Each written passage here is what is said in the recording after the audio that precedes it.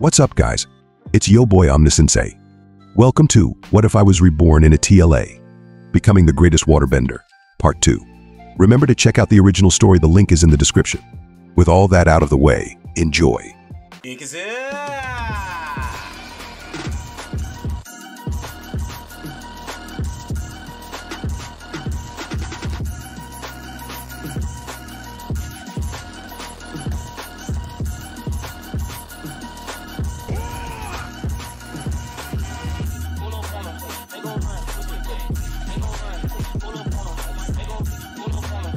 Iroh's tea was as delicious, no, more delicious than I had expected, a truly magnificent work of art, making any other tea I had ever tasted garbage. It was impressive how good a cup of tea could be. Do you like it? Iroh inquired with a soft smile, and I couldn't help but wonder, why was he trusting me? I do, I nodded, holding the cup up to him, asking for a refill. If safe to assume your nephew is trying to capture the Avatar right now as we speak, right? I chuckled. So much anger, he needs more help than I do. I pointed to the fact he was here trying to help me, instead of helping of nephew. Yes, Iroh chuckled with a tone of sadness. He is on a path of self-discovery. After all, anger is a sign something needs to change. But only him can change that something. All I can do is guide him through his trials. And what about me? I inquired as I took a sip of my delicious tea. Everyone has a monster deep within. There is a poem that explains that in detail. And it goes like this. Iroh smiled. The monsters were never under my bed. That was a nothing but myth. Because the monster was inside my head. I fear no monsters, for no monsters I see. Because all this time the monster has always been me.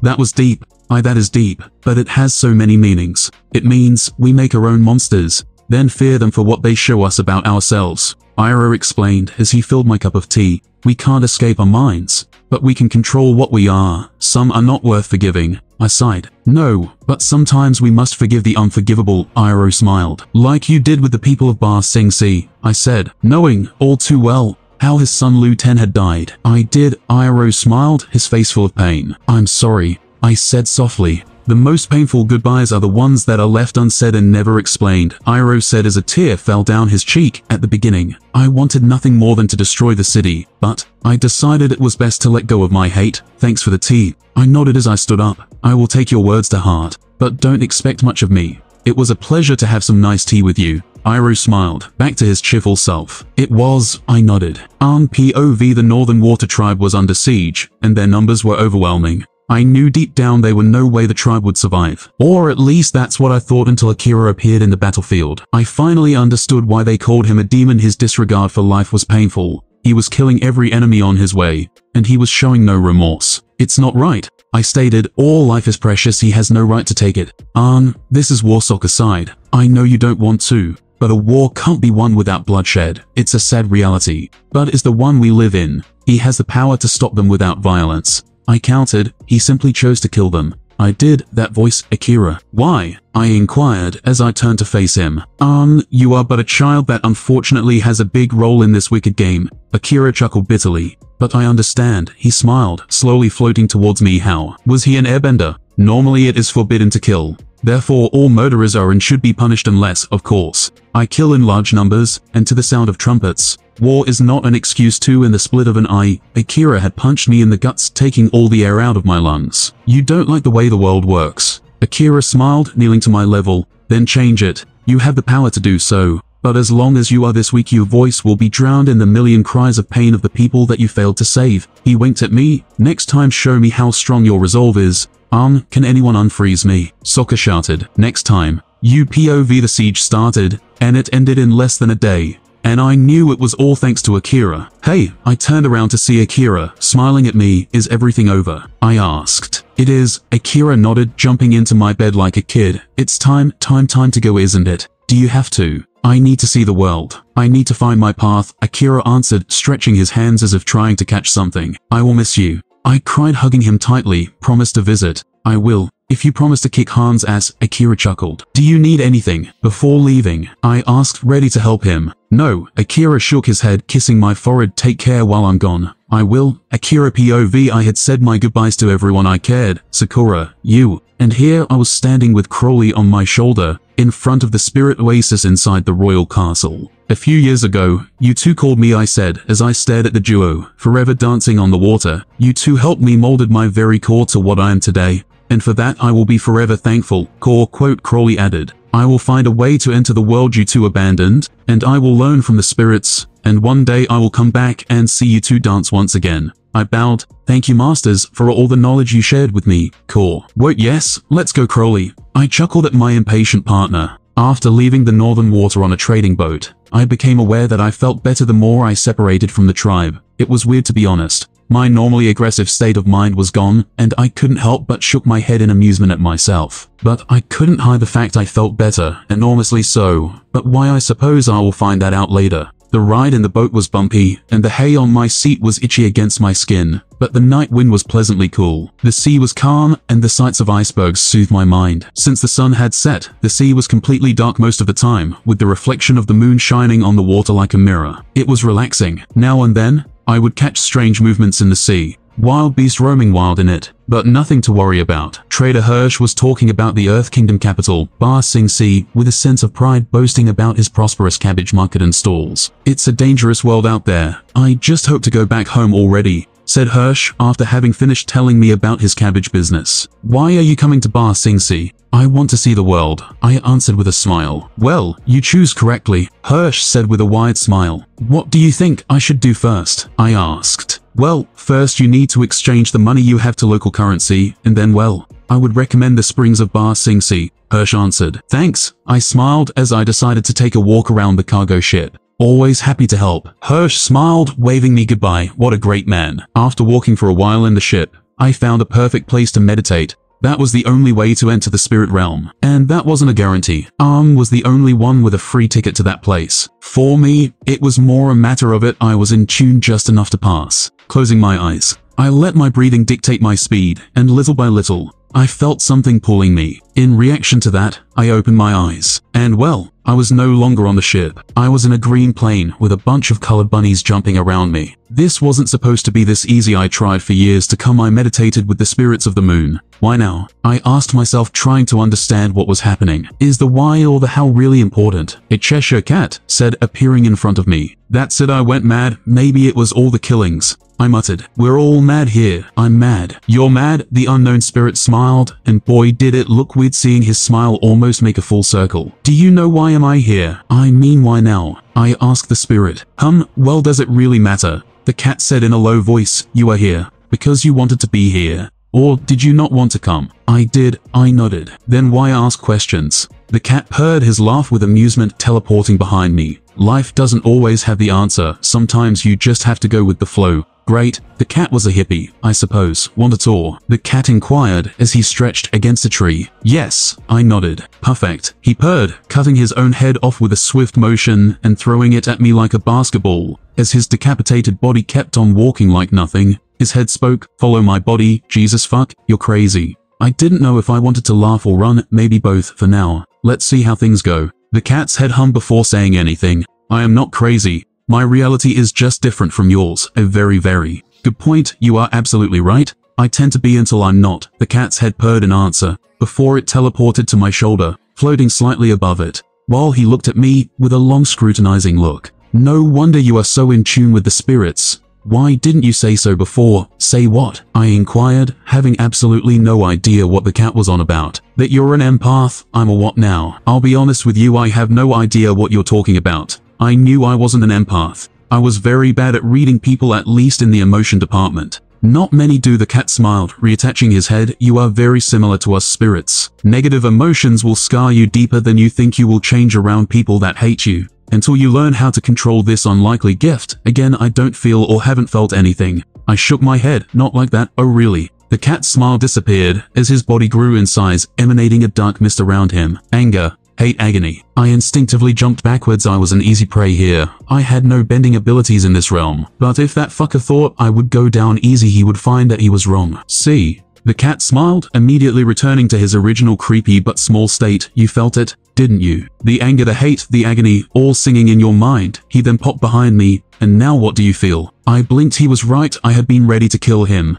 or die trying a few seconds later. But now, all of that was gone, though I was still ready to at least defend myself. I mean, isn't that a normal human reaction? I mean, he did try to kill me. The cat purred and laughed, turning into smoke as he appeared on a nearby tree. To some extent, yes. But you react to any emotion strongly. If you have many people around you that hate you, you will get more aggressive than usual. He paused to lick his hind leg clean. Though for you to replicate the same result we just saw, you would need a lot of people close to you hating you, or fearing you. Don't take the spirit world as an example. All feelings are massively boosted here. It's an awful place to have a breakup, I tell you. Any way to stop it? I asked. Well, as he was about to answer, I felt a pull. It seems you are waking up. Until next time, this has been very entertaining. He purred as the darkness started to embrace me. Sir, are you okay? Sir, I'm up. I blinked in shock. Finally, you were meditating for 2 weeks. Hirsch sighed. I thought you were dead, and no matter how many cabbages I threw at you, you still didn't flinch, and that usually works. Mother used to do it with me all the time. 2 weeks? How is that shit even possible?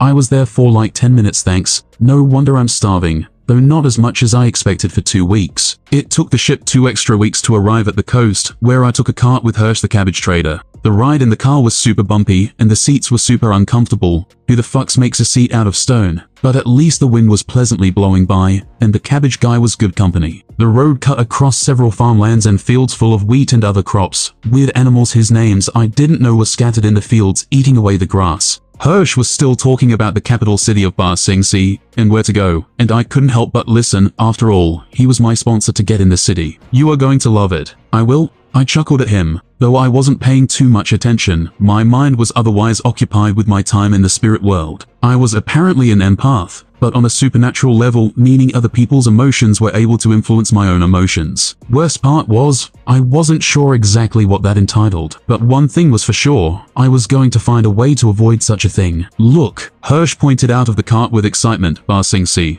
The walls were massive. No wonder they had survived so many sieges. This place was nearly impenetrable. Amazing, I muttered. By the time we arrived in the city, it was a bit past noon in Omnisynsei. Thanks to Hirsch, I was able to get in without so much trouble. I couldn't help but smile. I remembered when I thought the Northern Water Tribe was a busy place. The streets in Omnisynsei were 10 times worse. It was unbelievable. The architecture was also different, with Omnisynsei having a more normal my old world way of building, with the buildings and houses being all entirely made out of wooden rocks. With a sense of wonderment, I started to explore the city, getting a few stares from the people around, thanks to my Water Tribe attire, which added one thing to my to-do list, getting some new clothes. I kept on waking, exploring every little corner. But no matter what I saw or did, the events on the spirit realm were still haunting me. And not in a bad way. It was more like a mystery I wanted to solve, a puzzle I wanted to crack open. Maybe it was time to meditate again. Only there I would get my answers. Though the prospect of dying because time fluctuates differently in the spirit realm was not exactly enticing. Fuck it, life is too short to swim in a sea of what-ifs. I will meditate. With a newfound resolve, I went to the nearest currency trading house, exchanging more than enough money to stay at any hotel for any given time. But I wasn't picky. I basically picked the closest hotel to the coin house, and locked myself into the bathroom. Alright, time to meditate again. Getting into position, I sat controlling my emotions, my energy, and as the hours passed,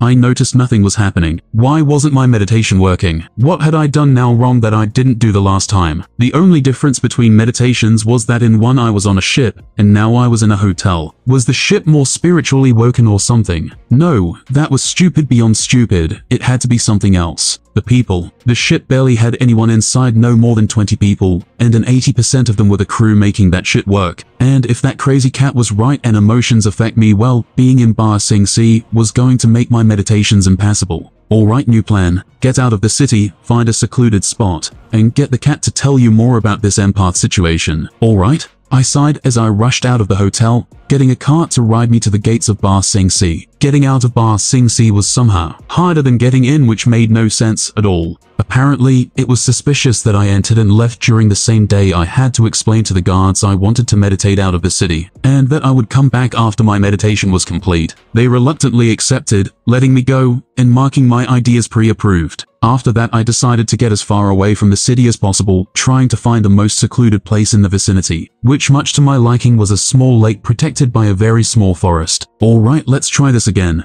I sat in front of the lake as I could see the sun starting to go down, with its reflection shining in the lake. I focused once again in my breathing, and little by little, I drifted into a world of slumber as welcoming warmth invaded my body. Spirit realm, I woke up to quiet, warmth and purring, groaning. I blinked away the lingering haze of sleep as I groggily sat up, stretching as I surveyed the area, the trees, the weird animals. There was no doubt, I was in the spirit realm. Well, aren't you a sight for sore eyes? A very familiar voice purred from my lap. So you figured out how to get in here. Impressive. I have some questions, I said. And I have some answers, though I can't say they are the answers to the questions you have, but they are answers nonetheless. The cat smiled as he exploded in a puff of smoke, reappearing in a nearby tree. Why am I capable of entering the spirit realm so easily? I mean, not easy purse. But the avatar was supposed to be the only one, or at least the one with the most access. Spiritually inclined perhaps, the cat said with a yawn. Some humans have that skill, like that old guy that makes tea. Iroh? He knew of Iroh. Iroh, it had to be Iroh. That's the guy. He makes a very, very good catnip tea. It's to die for. The cat purred in delight as his head detached from his neck, falling to the ground for dramatic purposes. I see. I nodded. At least now I had an answer to something. The avatar is a bit different. He uses Rava to enter this realm. For while merged with a human, a spirit is forever bound to this realm. And so is the human. The cat purred, teleporting to my shoulder. Rava and Vatu, I had forgotten all about them. How can I enter this realm physically? I mean, well, isn't that a hard question? The cat hummed while hopping around me in the air. Well, I suppose for now you have but two options if you wish to do that. 1. Getting the avatar to open a portal for you, or 2. Having a spirit to open a portal for you. I guess both are the same. I looked at the cat. Can't you do it? I asked with hope. The cat laughed. No, sorry, only spirits living in the physical world can. All I can do is send you back to the physical world. Is a one-way ticket. You see, if you enter, you have to find someone to send you back. Quite simple. Very well, I nodded in understanding. I had now acquired a new mission, finding a spirit to help me. Why do you want to come anyway? The cat purred his questioning curiosity. It's not often humans want to dangle in the spirit world. I didn't have a straight answer for that. Was it the adventure? Or was it the chance of meeting Vatu? Or maybe one of those big-ass elemental iron turtles? I don't know, but I'll know once I do it. I spend weeks in Ba Sing Se, fighting in the arenas every now and then, as I tried to figure out where to find a spirit that wasn't the spirit of the moon to teleport me into the spirit world. If my powers of empathy go, that sounds lame. Were as bad as the spirit cat had said. Being in an environment where everyone feared me, hated me, or similar was going to be a problem for my meditation. I had need of a spirit that didn't have a fucking civilization around him. That Oran, and well, I knocked him out the last time we saw each other, so it is pretty obvious I have to rule out that path. But where? My canon knowledge was much to my dismay rusty. I remembered bits, the important bits, like winning and important plot-related stuff. Think Akira, think. I muttered, walking in circles in my room, while Crowley ate a big pile of corn like the greedy cute bastard he was. I had to make a recount of what spirits are meets in the real world. Let's see, there was this panda spirit that calmed down. Its name was Hai-Bai. The panda lived close to a village, so that helps with the empath situation. Not many people around the Semlin village, if I recalled correctly. That was option 1. As for option number 2, it was a long-distant memory from the comics Forgetful Valley. Situated outside the Fire Nation village of Hurrah, the Forgetful Valley had 4 mystical, crystal-clear pools of water. It is said that on occasion, usually once a season, a wolf spirit will drink from one of the 4 pools. The valley is home to the Mother of Faces, whose presence is said can be discerned upon observing the various fauna and flora. They exhibit face-like markings when the spirit is nearby. Those were 2 options. Now the cons and pros of each one. For 1, Hai-Bai was a very peaceful spirit unless you try to fuck with the forest. And if I remember correctly, the panda was able to carry people in and out of the spirit realm. Now in the Forgetful Valley we have the Mother of Faces. The Mother of Faces, it's said to be one of the most powerful and ancient spirits. Being older than Vatu and Rava 4, she has been around since the dawn of time, being responsible for giving faces to every living organism, bestowing plants, animals, and humans with them. No baby is born without her forming the face. The Mother of Faces is funny enough also the Mother of Ko, the face stealer. Quite ironic. Both options were delightfully enticing, but the Forgetful Valley was more interesting. Why? Well, she was ancient and could talk, and well, Ursa the mother of Zuko was there, and well, that was bound to make things very, very interesting. Well, it's settled, let's meet Ursa and one of the most powerful spirits in existence. Maybe in retrospect, I should go to the almost non-threatening panda. Iroh POV Zuko, my dear nephew, was livid. He had once again failed to capture the avatar. It was heartbreaking to see my nephew so lost, so out of touch with himself. He's going to the Earth Kingdom, Zuko growled, but the sources are not sure. Don't rush things. I smiled, patting his back. Life has its own reasons behind stuff. I have to, Zuko muttered, tears rolling down his eyes. He wanted so much to be loved by his father, to regain the honor he never lost. I don't know what to do, how to end this. I sighed. Life can be painful and messed up, I'm not going to lie. It gets complicated at the worst of times, and sometimes you have no idea where to go or what to do. I paused, taking a deep breath, remembering my actions when Luten died. My sins. Lots of times you just let yourself get lost, dropping into a wide open, huge abyss of misdirection, darkest and eventually regret. But that's why we have to keep trying. We have to push through all that hurts us, work past all the memories that are haunting us. After all, it's the things that hurt us,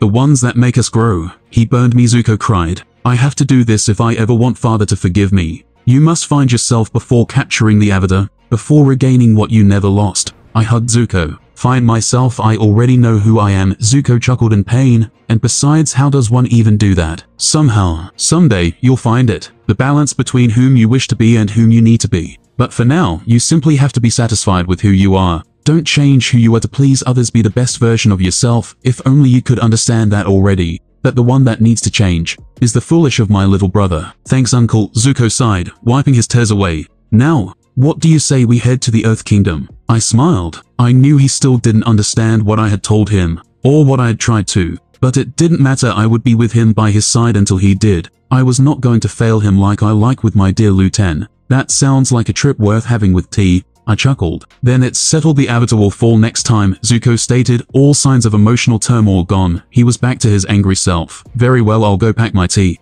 I nodded, and for some unexpected reason, the image of young Akira sitting in front of the lake appeared in my head. It had been over a month since I had a cup of tea with him. Was this a message from the spirits? Perhaps it meant I would soon cross paths with my tea buddy. How delightful. It took me a few days to start a well-thought plan to get to Forgetful Valley without getting lost. From Ba Sing Se, I started my journey, jumping from village to village, with the help of various merchants. But merchants could only take me so far. With the Fire Nation controlling a big piece of the land, it was nearly impossible to travel directly to where I wanted to go. Reason why, I had decided to stay in the Serpent Pass enclosed for the night, before embarking into the Fire Nation territory. I also had to buy some Fire Nation clothes to avoid unnecessary fights. The inn I found was a very old one, with the edge of my door worn from use, though most of the wood was smooth as if especially polished. Taking my key, I opened the door and found myself alone in a simple yet big room about 20 feet by 16. As I looked around, I noticed the unpolished wood floor was bare but clean, showing the owners were quite clean. On the left side, there was a long tiny window at the top of the wall, which let through some light. In the middle of the room was the bed with the common hay mattress. Not bad, I muttered as Crowley flew to the bed. The only thing in the room besides my bed was a stove with a set of matches to cook and a little bucket that were located on the floor against the far wall. Maybe the bucket was to do my human needs, who knows. Alright, let's see, I said as I opened the map to see where I had to go next. One wrong choice, and I would be months behind what I wanted to do. Hurrah was a village that, well, it wasn't on the maps, thanks to Ozai and his hate for Ursa, but I knew it was around the outskirts of the Fire Nation's original territory. Perhaps it was best to tackle the spirit realm by first going to High Bai. I was, after all, a few days away from the panda, but I had no real idea where the Mother of Faces truly was. What do you think, Crowley? Should I insist on the Mother of Faces or try with the panda? I asked, mostly to myself. There was also the point I had no guarantee the Mother of Faces or High Bai would actually carry me to the spirit world. Fuck it. I will try and find the village. Someone in the Fire Nation is bound to know, I decided, closing my map, choosing to stick to the plan. From Serpent Pass, I would take a cart to the Great Divide, and from there I would walk to a Fire Nation colony close to it, staying there for the night. And from that point it should be pretty easy to get to the Fire Nation territory. The original one, I mean. Alright, time to literally hit the hay. I chuckled as I jumped to the bed, waking a now very angry Raven. Sorry pal, I didn't see you there. I lied every now and then. I like to bother my little friend. The next morning, I had the inn owner find me a ride to the Great Divide, and surprisingly enough, he did so in under a minute. His name was Deku, and was the only cart in 100 miles. I could only hope he, like many other Dekus, didn't have the hobby of breaking every bone on his body. Akira. Deku, my Uber, I mean cart rider, said loudly. Don't forget my payment. The man smiled, extending his open hand, waiting for the money. Here you go. I chuckled, giving him what I had discussed with the inn owner. Immediately after, I scrambled onto the cart and discovered that it was full of dirt and hay that served as the seats. The first few hours of the ride were, well, bumpy is a fucking understatement. To put simple, I would need to water heal my balls after this, if I ever wanted to procreate in the future. And not only that, but the rocks were basically beating me up, with the hay scratching the crap out of my skin. But I guess the day was pleasantly nice, so it wasn't all bad. The road was dull, with nothing but rocks and dirt in every direction. Not that I expected much. The map hinted this part of the trip was going to be lame. Maybe I needed to find a flying bison in Legend of Korra. They didn't seem to be extinct, and unless Appa was somehow able to clone himself, there were others around the world. So, how long is this trip? I asked, trying to entertain myself. About 10 hours more, Deku smiled proudly. I know the fast route. God, I miss cars I see. Well, I suppose the only thing I can do right now is relax and suffer through this hellish ride. As a POV, Zuzu was after the Avatar, but like everything he did, he would fail and I would once again prove to be victorious, to be superior, to be better, to be worthy of the admiration of my nation, my father and my mother. To show her she misplaced her love and support on Zuko, a little good for nothing. But first, I had to eliminate a prepubescent avatar, and a little rumor that had been going on for quite a while. Akira, that was the name of the pathetic attempt from the Water Tribe to scare the mighty Fire Nation. Killing Zhao was not an accomplishment. That wasn't even a challenge. But the rumors of him being the Justice incarnated too laughably, might I add, make us pay. Utterly pathetic. Killing the Avatar was of course first, but destroying this little hope the Water Tribe had was also on my list. I hope you are as good as they sell you, Akira. I smiled, otherwise destroying their hope won't be any fun. After a very painful trip, I was dropped in the Great Divide. Aka, the Great Canyon of the Avatar world. From here things were easier for me to an extent, of course. Walking all the way to the Fire Nation colony was hard. It was a long way, and the harsh environment of this pseudo-deserted land made things harder than they should. But where is life, there is water, and while it wasn't in great amounts, I was slowly gathering water from the environment to help me on my way. Let's see, I hummed as I opened the map to check my location. If I was correct, I was around 200 miles away from the colony I wanted to reach, and that would take me weeks. So it was time to change my approach to a more creative one. I had two options: one, using my flying technique to literally bend my own ass towards the colony as fast as I could, or walk. Alright, time to fly it is. Normally, I would freeze small parts of my body to maximize water usage, technique and flexibility. But right now, all I wanted was speed, so I had to be a projectile, and fast one at that.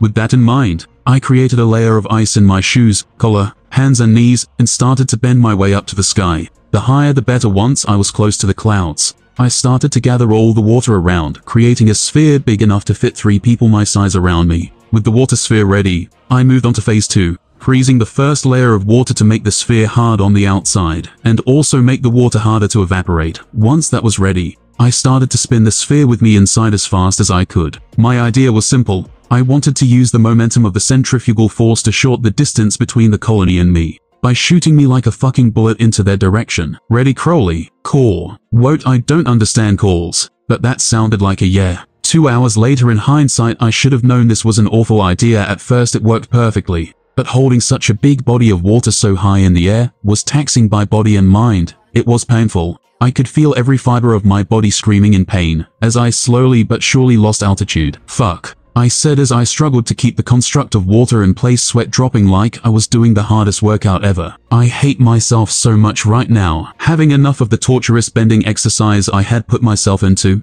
I let gravity do his thing. As I slowly started to fall into the abyss, taking a deep breath, I pushed myself out of the ball, making sure to unfreeze the thing. Holy! I was gasping for air as I slowly hovered to the ground. If I had known that shit was going to be so taxing, I would have picked another option, or thought of another way. I am never doing that again, not in a long time anyway. Note to self, make sure to train stamina, while holding large bodies of water for a prolonged period of time. Core. Quote, I turned to see Crowley. He was scared and angry at me.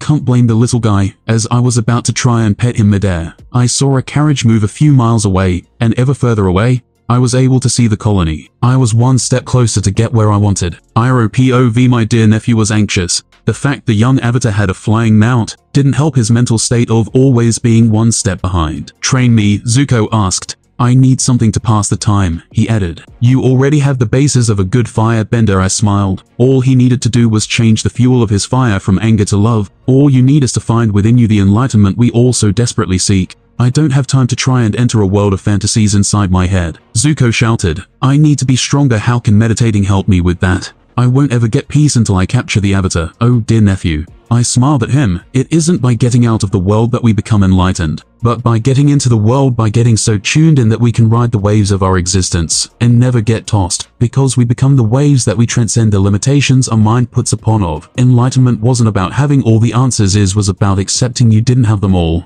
By accepting the world and its beauty, only then you will become what you are destined to be. The Fire Lord your father and I can't be. If I meditate, will you train me? After Zuko sighed. If you really meditate, I don't see why not. I smiled, hoping one day he would understand my teachings. I will make you a cup of tea to help you relax. You really love your tea, Zuko chuckled, showing for a brief moment the real him, the man I knew he could be. Well, I winked at him. No matter where you are in the world, you are at home when tea is served, I said as I started to walk towards the kitchen to make the tea I had offered. Perhaps today I would try that new blend I read in my tea book. It would be an adventure to experience with my dear nephew. A new tea together. Home. Zuko smiled. I like the sound of that. POV. You don't like the way the world works. Akira's voice echoed in my head. Then change it. You have the power to do so. But as long as you are this weak, your voice will be drowned in the million cries of pain of the people that you failed to save. He was right. I had escaped my destiny once. Next time show me how strong your resolve is.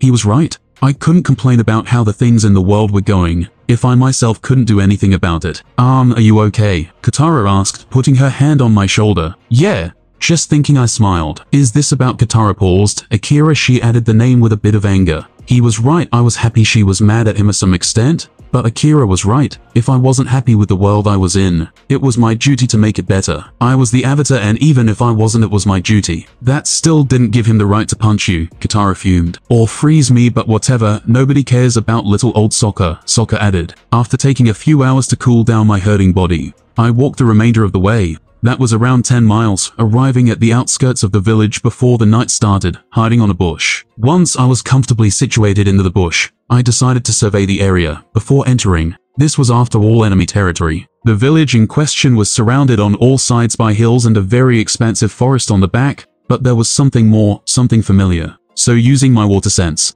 I managed to feel a small river that ran through the forest. On the back there was water, lots of it. No wonder it felt familiar. Bordering the forest, there was a massive wooden, rectangular wall that separated the forest from the town, meaning if push came to shove, that was my best possible escape route. As for Entente, the settlement had only a single gate at the front. My clothes said I was part of the Earth Kingdom, and my powers would say I was part of the Water Tribe, and neither of those were welcomed in Fire Nation settlements. So I had only one option: sneaking inside the village. Alright? I nodded, knowing that was the best possible way to get in, without starting a fight, and considering right now bending hurts. Thanks to my stupid idea, it was best if I played it safe, at least for the moment. Using my water sense, I located all the guards around, and using that information, I moved around their lines of sight, avoiding them easy. But now I had to climb the walls of the village. Working through the pain, I created ice claws on my hands and feet and started to climb the wall. The exact moment the guards weren't looking, taking the 30-second blind spot they had every 5 minutes. Goddamn, I'm all sore, I muttered, landing on the other side of the wall, behind a house. Now it was time for phase 2, stealing clothes. If I wanted to continue this adventure, I had to look like I was part of the Fire Nation. Deciding it was perhaps divine providence, I climbed to the second floor window of the house I had landed near after climbing the wall, and using the humidity of the environment, I forced the window open as I silently entered the house, praying whoever lived here was my size, or at least close. Let's see, I hummed, checking all the drawers of the room I had just entered, and thank God the clothes were somewhat my size. They were a bit bigger, but nothing I couldn't wear. After that, I decided to take a backpack that was in a corner inside a walk-in closet, changing it with my Water Nation one, putting all my stuff inside, including my dear pet, after I of course opened a big hole for him to breathe and stick his head out. Alright, I think I look native enough. I chuckled, feeling a bit like Link entering houses and stealing shit. Maybe I should start shouting higher while I take stuff. Core. Quote, well, enough is enough. It was time to get out of this house. I wanted to sleep, and I still had yet to find an inn. So taking a deep breath, with my new outfit ready, I got out of the house from where I came from, and as if I was part of their community, I started to walk among them, chanting in my head, don't be suspicious. The village was beautiful, filled with grandiose and brilliantly extravagant architecture. The Fire Nation was really ahead of their time in architecture. Where can I find a coin trade house? I asked a random villager. Just keep walking, you'll see the sign, the random villager answered, telling me I was going the right way. And just like he said, I found the trade houses, and all it took was a few minutes. Fire coin trade inside. I noticed they only had one trade option, Earth Kingdom currency to Fire Nation currency, and that they were scamming the heck out of me or anyone trying to exchange money. But for now I would get what I could. Even after losing 30% of my cash, I still had more than enough for the trip. Any ideas where I can find a good inn? I asked with a smile to the lady behind the counter. Go to the center, the Pagoda Inn is one of the best, the scammer. I mean, lady said. Thanks. I nodded as I left the coin house, not before taking a map of the village that was conveniently located in the door. Following the map, I found my way to the settlement center, finding a very unique structure, the famous 3 pagodas located in the center of the village. The central pagoda was the largest, while the other 2 identical ones to its sides were smaller. Each of the pagodas was 3 stories tall,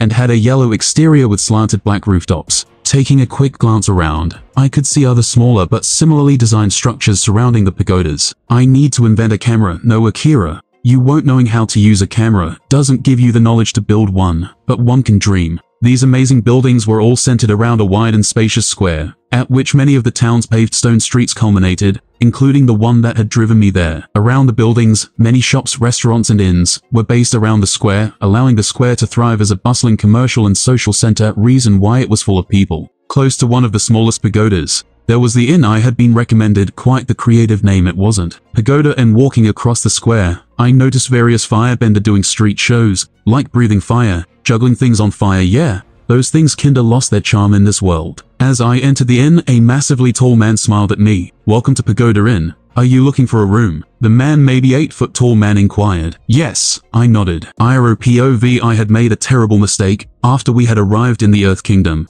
I had confused the very white jade bush with the legendary white dragon bush. Thanks to my rookie mistake, I had poisoned myself. I think these berries can cure me. I pointed as Zuko walked in circles around me. Or blind me. I'm not sure if they are bakui berries, or the deadly Macale berries. I really needed to refresh my memory with all this beautifully deadly fauna in this world. No, Zuko shouted as I tried to grab the berries. Drinking tea from the mysterious plant is the reason you are ill. It's a very stupid idea to try a cure. That with another unknown. Well, he had a point, but it's not like we had many options. We had no medicine of any kind in the ship we had stolen from Zhao's fleet, which we couldn't use anymore, because my not-so-dear niece was hunting us. If we head to the Earth Kingdom, and we are discovered, we will be executed, I stated, and if the Fire Nation soldiers around manage to capture us, we will be turned over to Azula. Earth Kingdom it is, Zuko answered without hesitation, and I couldn't blame him. Azula was cruel. Beyond human comprehension, she was a monster my little brother nurtured, destroying and damaging any humanity she had in her, while praising her monstrous side, creating what she is today. I could have stopped him. Many times I thought about killing him. With that I could have saved Zuko from this pain, and Azula from this destiny. But I didn't. In the end, monsters like Azula and Ozai were nothing. The true terrors in this world were people like me,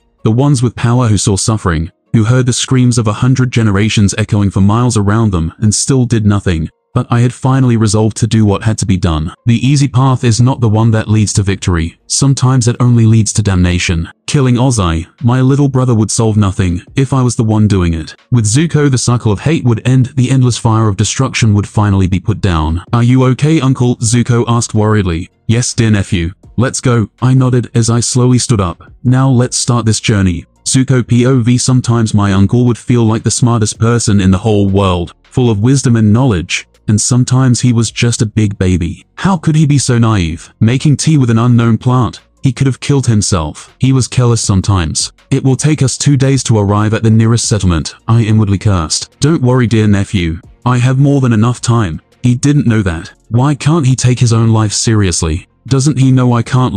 We have to find people soon. We don't know how fast that poison you drank works. I sighed. For now, capturing the avatar could wait for now. The map we have shows there is a farming settlement nearby. If we walk non-stop through some roads, we should be there by the night. If we followed the normal route, there was a big chance. No, I won't think about it, because it won't happen. Very well. He smiled. I'm sure everything will turn out just fine. Just follow your gut and guide me. I chuckled. My gut thinks we have to go this way. I pointed at the map. Akira POV. It was the evening of my 5th day in the Fire Nation village. Today the winds howled outside, as I drank a nice cup of burning desire, a Fire Nation drink famous around these parts. Thanks to the winds, the tavern's walls creaked worryingly. but nobody seemed to mind. As I continued to drink my alcoholic beverage, a few men and women entered and exited the tavern, spreading out across candlelit tables and cradling steamy drinks and hot food. Why was I still here? Well, my body and spirit were in need of rest, thanks to my earlier stunt, and I decided to get that rest here. But my stay was coming to an end tonight. This week I had gathered all the supplies I needed to make this journey, at least until the next city. "You all right there, friend?" a deep voice asked, snapping me out of my train of thought. With a smile I look up to see Morrow, the owner of the Phoenix's Heart Tavern, standing across the bar from me, polishing a mug against his worn-out apron. "You look like you need to talk." "Huh, every bartender is incredibly friendly here." "Neat." The old man smiled as he pulled a bottle off the shelf behind him, proceeding to pour a new drink into my empty glass. "If there's something troubling you, feel free to share. That's what we bartenders are for," he chuckled. "Nothing much." I chuckled, just planning my journey. "Nothing deep or emotional." "Well, if you need someone to hear you out, you know where to find me." Morrow smiled as he walked to attend another customer, but I stopped him as I started to talk. "Actually, do you know a good cart around here? I wanted to actually sleep on the ride, not suffer." Morrow hummed before asking, "Where do you want to go?" "To the port," I answered. Morrow smiled. "Yes, I have a guy." "Hey kiddo," a random man sat beside me. "I hear you needed a ride." Jesus Christ, when and how these two communicated or exchanged the information I was just giving. "Yes, I do. Old Con here is the best around," Morrow stated. "If you want a fast and comfortable ride, I vouch for him." "Very well. I want to leave tonight or tomorrow morning," I informed the rider. "Tomorrow morning," Con winked. "I have to let the wife know I'll be off for a few days." "Works for me." I chuckled. "Well, if you need me I'll be polishing the mugs in the back," Morrow said, going to the back of his establishment. After 1 month of painfully slow sea travel, I had finally arrived at the Fire Nation. It took a lot of money and illegal activities to do so, like for example, sneaking in the ship because I had no papers, and there was no fucking way I was going to back down after being so close. But none of that mattered. I was finally here in the jaws of the lion. The prospect was both scary and exhilarating. I still had a lot to travel, but it would not hurt to take it easy for the time being and enjoy the scenery until I know for sure where the Mother of Faces really is. For now, I was going to enjoy my stay in Shujing. The place was beautiful. It almost seemed designed to be pleasant and welcoming, like a trap, but it was most likely a place for old warriors to retire. After all, it was incredibly peaceful, and I could feel it. Maybe the empath thing was actually a thing with me now. Great. Cool. What up, buddy? You found anything? I chuckled. Crowley, for one, was excited to meet new places and angry I didn't cook like Sakura did. Ungrateful little. As I walked around the plains with Crowley, a canal of water got my attention. It was mesmerizing. The crystal clear water with the occasional fish or turtle swimming beneath the water lilies that grew near the canal banks. I followed mindlessly the road along the water into a particularly unique building, making me realize why I had a sense of déjà vu here. Perched high on a cliff, there was a beautiful castle overlooking the faraway town of Shujing, and that castle was no other than the famous Piandao's castle. With a smile, I used my water sense to feel the entire building. It took me a few seconds, being that the building was massive, and getting information from so far away was hard. But now I had a better idea what to expect. The castle had around 14 bedrooms, with 2 gardens, one on the front and one of the back. Inside there were 5 people, all of them separated in different rooms. Maybe I could get some sword training with the guy. God knows I'm not the best hand-to-hand combat. It could be an interesting way to utilize my time off my plan, at least until I find where in the heck is Forgetful Valley. And there is always the chance he knows where my destination is, otherwise I would be very disappointed in the intellectual prowess of the White Lotus. As the POV rumors were spreading far and wide, that little hope of the Water Tribe was traveling around the world. Many think he's just looking for something, but I wasn't stupid. He was heading towards the Fire Nation. How I found out was simple. The rumors had casually spread on a straight line towards the Fire Nation. One day he was riding towards the Great Divide, and the next no one knew where he was. Well, I did. There was a Fire Nation colony a few hundred miles from the Great Divide, and it was much too convenient he disappeared that close to it, meaning he had infiltrated the sheeps. But for now I would allow this. After all, it would be much more fun when Father asked me personally to kill the vermin under our noses. For now, I would let him play his game while I played mine. They were here, Ty Lee stated in her ever cheerful and annoying demeanor. A few days back, 3 at much, Mai added. It's alright, they will eventually meet their end at our hands. I smiled. After all, Zuzu, Iroh, the Avatar and his peons would all inevitably fall under my might. Any news about the water guy? Tai Li inquired. For now, he isn't a concern. Akira POV. After knocking at the castle a few times and getting no answer, I decided to meditate. It had been quite a while since I talked with that crazy cat after all. Taking a deep breath, I let the world around me disappear, like the wind of spring taking the cold away. But this time something felt different. Something felt foreign, darker and much more inhuman, intriguing. A voice thundered inside my very core, shaking my stance like an earthquake. The voice seemed to come from everywhere around me. The feeling was darker than anything I had ever felt. Inwardly cursing in shock, I opened my eyes to confirm my suspicions.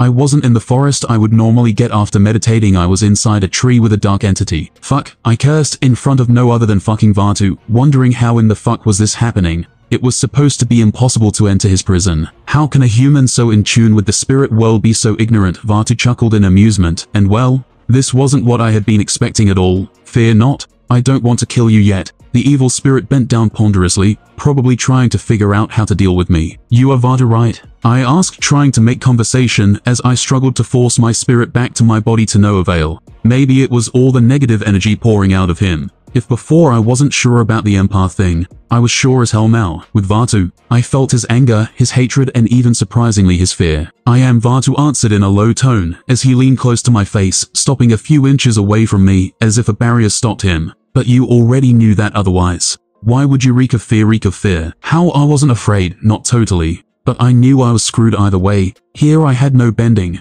and the bastard was several dozen meters taller than me. Why am I here? I managed to articulate. And empath, well, that explains a lot, Vaatu said in annoyance, as if I had spoiled his fun. As to why are you here, I have no idea. But a question popped in my head. Why didn't I feel fear? The guy was beyond striking league. Was it because he couldn't hurt me, and his feelings were shouting that at me? Taking a deep breath, I decided to bet on that. I was screwed either way if my hunch failed. You can't hurt me, can't you? I asked. Vaatu chuckled in amusement as he tapped the invisible seal around him with his tail, before saying, no for now. Well, not that I don't enjoy talking with you, I said, letting out a breath I didn't know I was holding. In relief, I had drifted outside his seal. But I have to go. Wait, Vaatu called out. I have a deal you might like. Before Vaatu was even able to offer his deal, I felt the pull back to the real world, and I was glad I did. Whatever diabolical idea he had, I wanted no part in it. Young man, are you lost? The question startled me back to reality. It was the Master Piandao, who had walked out of his castle, waking me up from the spirit world. He was dressed in an expensive red and black kimono with gold lines on the edges, with a sheathed sword thrust through his obi, his eyes deep and kind. Note to self, don't meditate ever again. I was actually looking for you, I answered, interested in the way of the sword. Then, Piandao said with an amused tone. I nodded in answer. The old master stood silent for a second,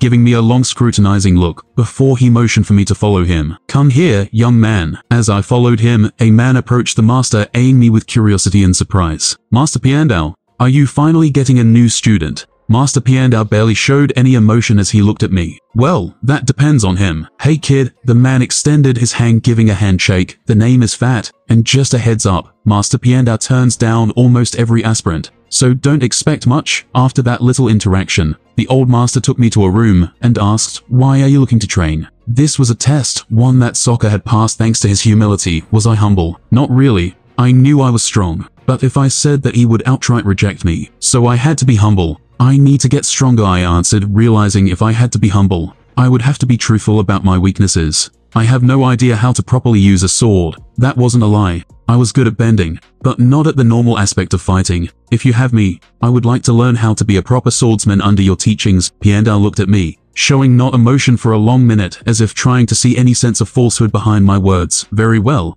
I will teach you how to be a proper warrior in the ways of the sword. I will be honored to learn with you. I smiled. You will do more than learning how to use a sword. A real swordsman needs more than a blade to be one with his blade, Piandao stated. You will learn to take care of the garden, you will practice calligraphy, and you will use a dull blade until you're ready to wield a real blade. He paused. Do you still want to learn? Well, that was sure a lot of work, but for now it was better than doing nothing. Yes, I will do what I must. Very well. Piandao nodded. Go with Fat. He will instruct you what to do in the garden. Iroh POV. Zuko was angry with our situation, from royalty to beggars. It really affected him a lot. Some coin for this old man? I asked with a wide smile as people passed by dropping coins in my hat. This is humiliating. We are royalty. People should be giving us what we want. Zuko hissed in anger, showing his ignorance to the outside world. They will, if we ask nicely. I smiled. I knew Zuko would soon learn the harsh realities of this war, and it would forever change him for the better. After all, he was now a victim of his father's regime like everyone else. We don't need any kindness, Zuko said, practically growling. We won't once we have the avatar. Sir, can I have a coin? A little girl asked, approaching us. Sure, I smiled, giving her part of what I had collected. Thanks. The girl smiled, beaming with newfound happiness. That already made this beggar thing worth it. We don't have anything. Why are you wasting what little we have? Zuko asked after the girl left, skipping with a happy smile. Shocked I had given part of the money we had collected. Love and kindness are never wasted, dear nephew. They always make a difference. They bless the one who receives them, and they bless you, the giver. I smiled at him. Besides, no one has ever become poor by giving. That only makes you richer where it really matters. Zuko sighed. Well, she did look hungry. I hope no one takes that money from her. And there it was, the kind young man I believed in. I'm sure she will be fine. I smiled. Does that actually make a difference? Zuko suddenly asked. Tomorrow she will be hungry once again. Are you actually helping? I looked at him for a second before replying. Dear nephew, there's no such thing as a small act of kindness. Every kind act we do creates a ripple of goodness with no logical end. We don't have to be kind because it will change something. We have to be kind because it's who we are, I suppose, Zuko sighed. And sometimes you can accomplish by kindness what you cannot by force. I winked at him. I'm sure the Avatar will go with me to the Fire Nation if I ask nicely, Zuko replied with a low chuckle. Maybe not now. I laughed. Little by little I was leaving a mark on my dear nephew.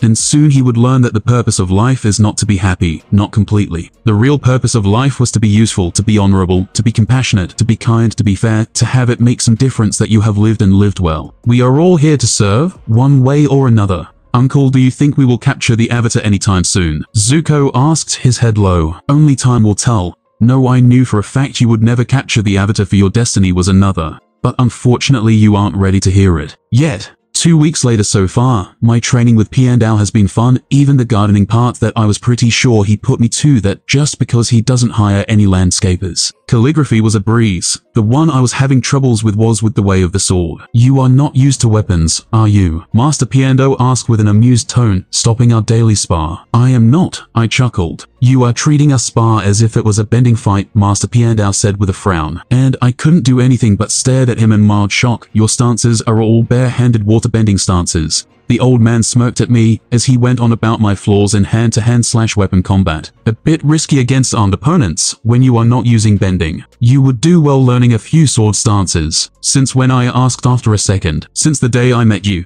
Piandao replied, showing little to no emotion. I don't care where you come from, that doesn't matter to the way of the sword. If I had had any doubts about him or his motives, I was now completely sold. This man was awesome on my list. So I have to forget about my stances, I muttered. No, Piandao shook his head. You need to insert them. Like a good condiment alone is nothing, but with a good base can be glorious. A food metaphor, neat. So I have to complement my base with what I know, not the other way around, meaning I would have to form a really good base with my sword, and then I would improve them with my water style. Exactly, Piandao nodded, sounding pleased. My style has been honed by taking bits from every culture I had encountered, the aggressive side of the Fire Nation, the solid defense of the Earth Kingdom, the motions of the Water Tribe, and the flexibility of the Air Nomads. I see, I nodded. I will give you the bases, up to you to build something beautiful with it. Or let it die like a rose in winter, Master Piandao added, as he left the training yard. 2 weeks later the days passed with me training and losing swords with Piandao over and over and over again. It was humiliating, but at the same time I was happy to be learning.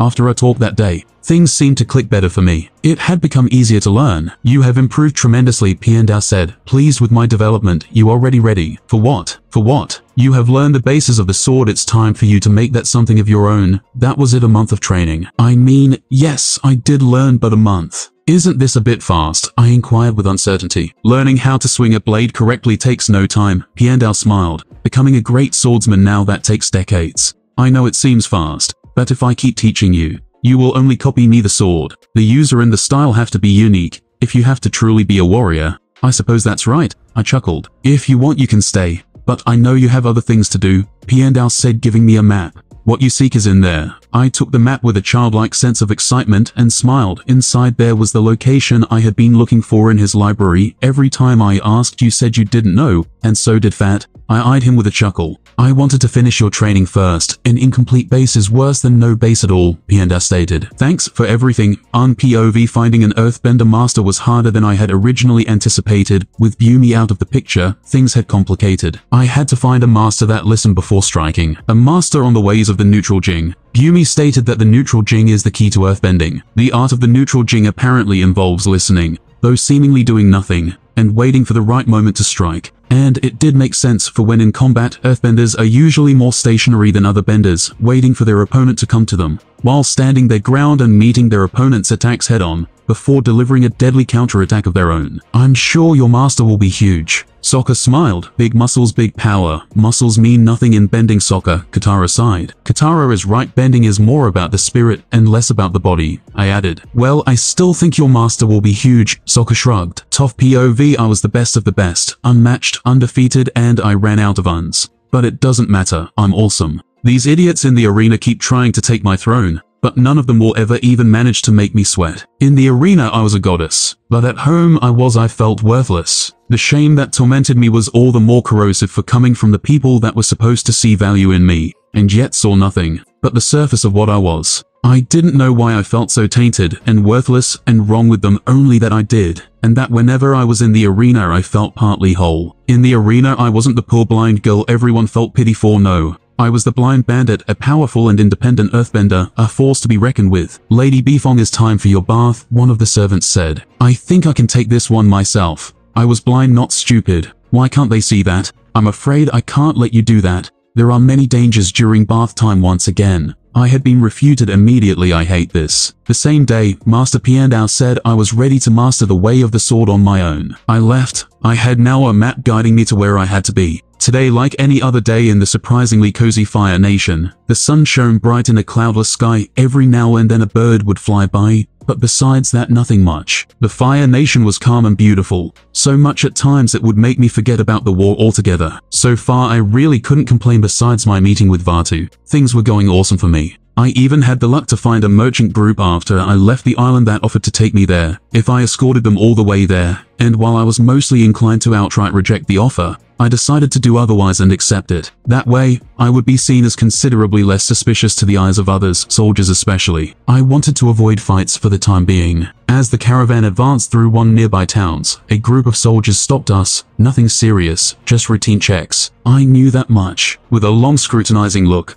I studied the orderly row of the soldiers in front of my ride, with their helmets gleaming in the sunlight. There were about 24 men on foot in the rear guard, all in identical red and black armors, some carrying long spears and swords. One of them had a slightly different armor, and if I had to take a guess, he was their squad captain, or something similar. Not only that, but he was the one doing all the talking, showing he had in a way authority. I was ready to literally rain hell on them, but I had to wait. If they didn't stop us, it would save me a lot of trouble. If possible, a low profile was best for me. Everything seems good, the captain stated, eyeing the paperwork the merchant had given him. Be on your way. I inwardly cheered the fact that I didn't have to kill them all, which while easy it would have made the trip a living hell. I for one would want my ass on a silver platter. Without any more interruptions, the caravan continued with the trip, eventually taking us in the depths of a forest plagued with thieves that all really human-like monkeys methodically following us. All I knew, thanks to my water sense, was that we were being followed. I had two options in how to deal with this situation: one, using my bending to take them all, saving the caravan, and revealing my identity. Two, using only what Piandao had taught me, keeping my low profile. I suppose I'm about to see how much improvement with the sword I had obtained after that crash course Master Piandao gave me. And here we go. 3, 2, 1. As if on cue, a man with a very Assassin's Creed look leaped from one of the trees, his arms and legs spreading wide to keep the balance in the air. The man in question landed with ease on one of the mounted men, beside one of the many carriages in a deadly crouch. His weight, combined with the gravitational force of the landing, immediately brought both man and horse to the ground in a painful mixture of a neigh, a cry and a loud crash, blood splattering everywhere. The poor man the thief had landed on was now dead in a pool of blood on the ground, while his horse was running away in fear. The man stood up, unsheathing his blade and pointing at us with it, and said, "Surrender all your belongings and we will let you live." Crowley eyed me and the man, and simply skipped away to an empty hay bed, like saying, "You get in way too much trouble, I'm going to sleep." I rolled my eyes at Crowley as I kept on observing the situation, wondering what the merchant would pick, his merchandise or his life. "We won't give you anything, freeloaders." "Oh, his merchandise it is. Very well.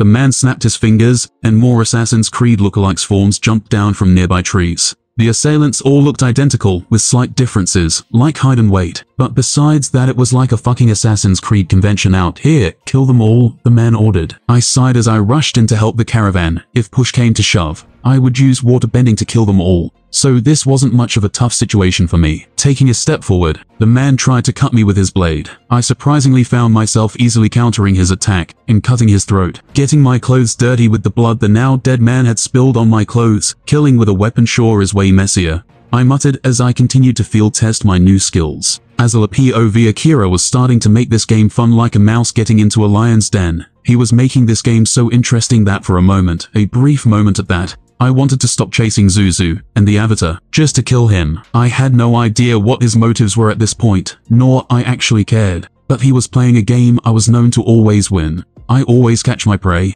But the question now was, where was him? I had unfortunately lost track of him after the fire colony in the Earth Kingdom, who I had to personally punish for being so stupid. After that, I knew he was heading towards the Fire Nation, and considering he is probably trying to keep a low profile, 3 places came to mind: Shujing, the Fire Nation Bazaar, or the pitiful town Jianghui. And 2 of those options were practically out of the window. The Fire Nation Bazaar had too much security. One mistake, and he would have the entire nation on him, and the disgusting town of Jianghui had nothing to offer him in the military point of view, which only left Shujing. From there, his options were nearly limitless. The island was vast, and with little to no security, meaning he would have time to plan his next move uninterrupted. From Shujing, it pained me to admit I had no idea where he would go from that point. But like everything else I would eventually figure out after all, I have to keep tabs of all my prey. The Avatar, Zuzu, my uncle, and of course, him. The massacre continued, with us losing in a humiliating manner. But I was not going to let that trouble me. So turning to my next target,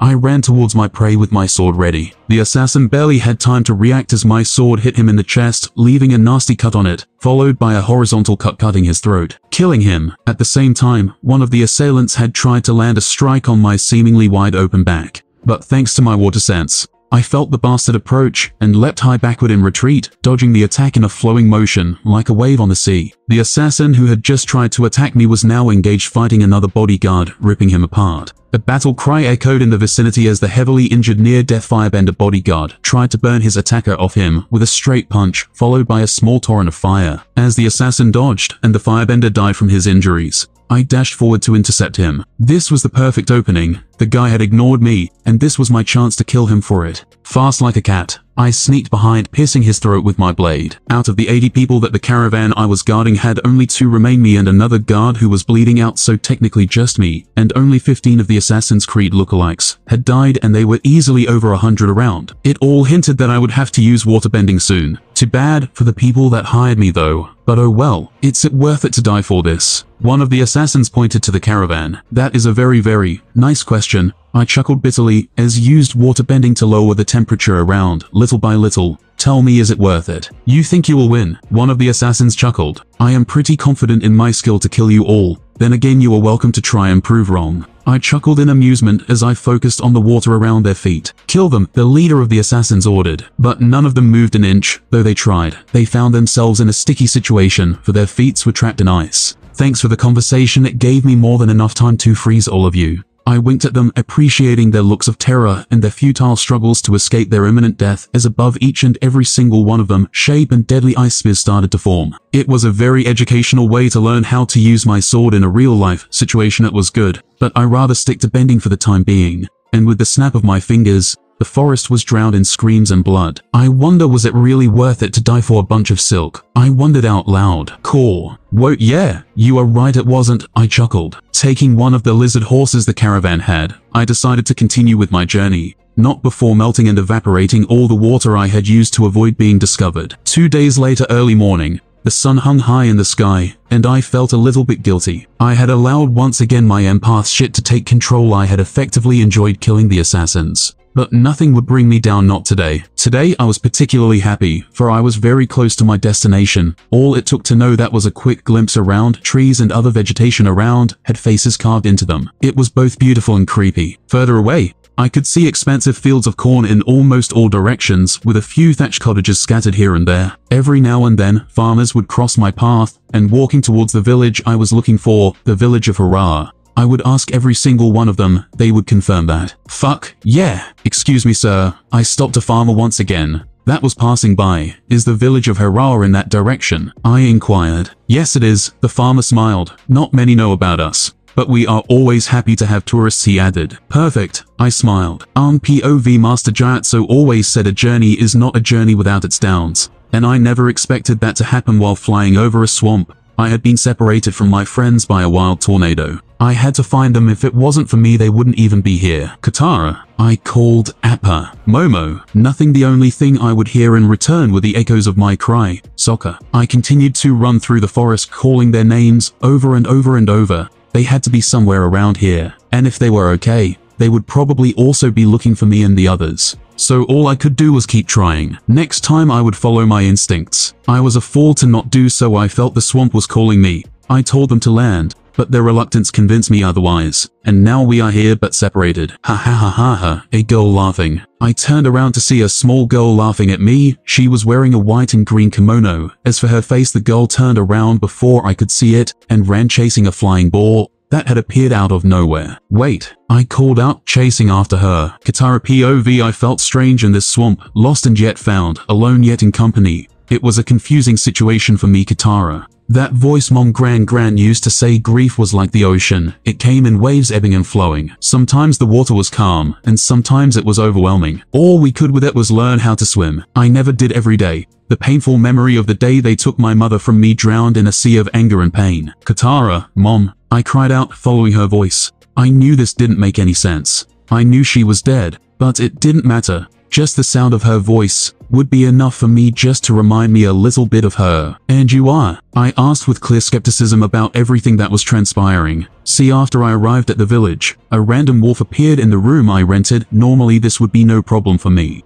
but the wolf was not alive. He had no water at all on his body, even though he drank some of my toilet. The point is, I knew this wolf was a spirit, ergo why I was asking said wolf who he was. Studying the creature closely, I noticed that it reminded me of Vadu in a way. The wolf had markings on his body that glowed every now and then, giving the wolf a sense of mysticism that was vexing. I am one of the spirits who resides in this forest, but I'm not important. My master's signature in every plant, animal, and human, from the smallest possible babe to the mightiest of beasts. Many have different names for her, but only one is true, for she's the mother of all faces. I have to be honest, as the wolf spoke, I was kinda surprised he did. I was speaking a woof or some shit. So your master is the mother of faces, right? I inquired, getting a nod for an answer from the spirit wolf. Can I meet her? Yes, you are a vexing for her, for you are the one creature whose face she didn't mold, the wolf stated. Wait, my face wasn't molded by her. Red flag, no crimson flag. Cool.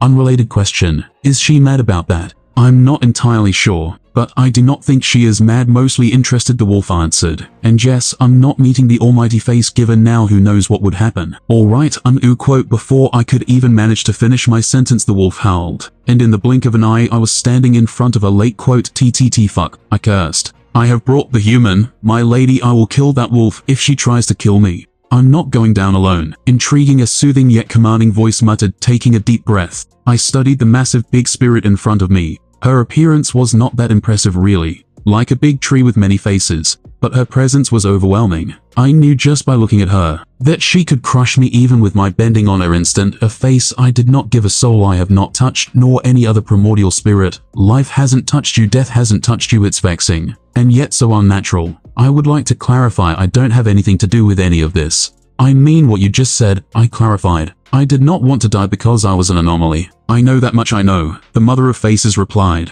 But this is something we have to rectify. Your mere existence breaks the balance of things. I what? Look, I'm not breaking anything. This bitch is going to kill me. Well, you are going down with me, Scooby-Doo. Your fear is unnecessary and misplaced. I won't kill you, for it's not your time, nor is it within my realm to do so. I will merely give you what you never had the chance to get, a face. Just for you. Wait, she wants to Michael Jackson my ass. It will in a way give you what you want, for you must also meet the primordial spirits to get the things that were negated to you by whoever created you. I don't want a new face though, I stated. I mean, fuck it. It's not even my original face anyway. But I suppose I don't have much of an option. That is correct, I can't allow a face that hasn't been molded by me roam free as an insult to my purpose. The mother of faces nodded. What exactly have I been negated? I asked with curiosity. A face to call your own, a life to call your own, an ending to call your own. Even your bending is but a pale imitation of what it could be, for the blessing within you is incomplete too. And La tried to fix you. But they failed, for it's not their realm to do so. In short, you are a pale copy, a weak imitation of what a human being should be, a cruel joke of our unknown being. Wait.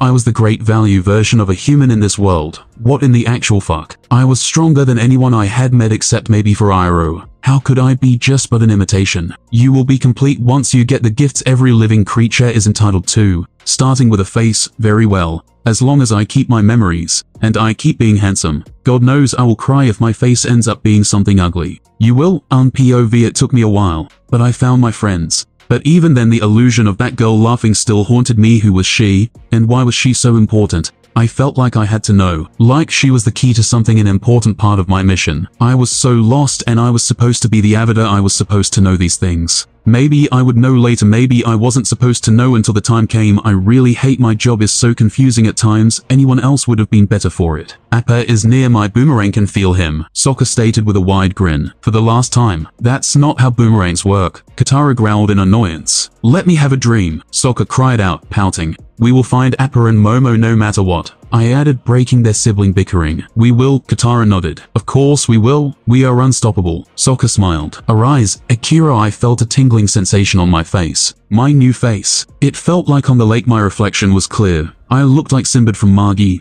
but with blue hair instead of purple. Weird, but at least I was still handsome. So this is my face? I asked, touching my face, marveling at the little details. Like how my skin was a tone lighter than before, or how my hair was longer to the point of almost touching the floor, which would need to be fixed soon. It was shocking, and while my face did remind me of Sinbad, I could actually see aspects of my original face on my new one. My nose, my ears, and even my lips were almost identical to the ones I had before coming to this world, giving me a sense of familiarity I didn't have with the face I had been originally given when I got here. Yes, a face has been given, and now a name must be retrieved, the Mother of Faces replied. I took a moment to absorb that information. A name must be retrieved. Did that mean I had to get a new name?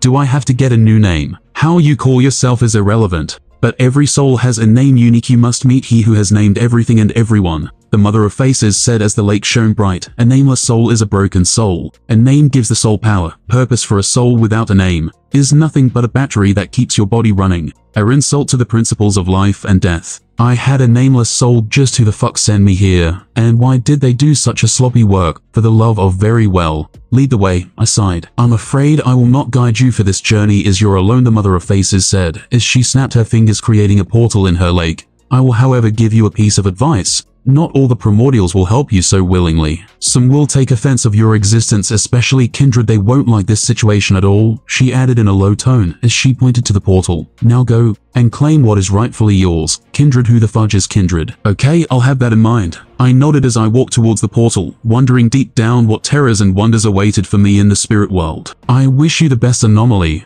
And that was the last thing I heard before the portal swallowed me whole. Anomaly. Well, that's not the worst title possible, I think. Spirit realm. The next thing I knew, I was standing in the spirit realm. The trees and animals were both similar and vastly different to the ones in the physical world. It felt different being here in body and spirit than just being in spirit. So you found a way to come perfect. That voice, Cheshire Cat. Is this your forest? I asked as I studied the area. It seemed different. No, I felt you come here and well, came to welcome you. The cat purred a laugh out. That seems like something you would do, I chuckled. By the way, digging the new face, the cat smiled, exploding in a mix of smoking confetti reforming on my shoulders. She never gives second faces, unless she feels bad for the person. So you either have a terrible past, or she never gave you a face. Intriguing. He purred the last word out. Something like that, I chuckled. IROPOV. Zuko was near to the point of leaving me behind. I knew that at one point he would embark on his own journey of self-discovery, and the truth was that unless he let go of his pain, unless he forgave himself, unless he forgave the situation he was in, unless he realized that the situation was over and out of his control, he would not move forward. I had to let Zuko go if I wanted him to grow, no matter how much it pained me to do so. I had to let my dear nephew,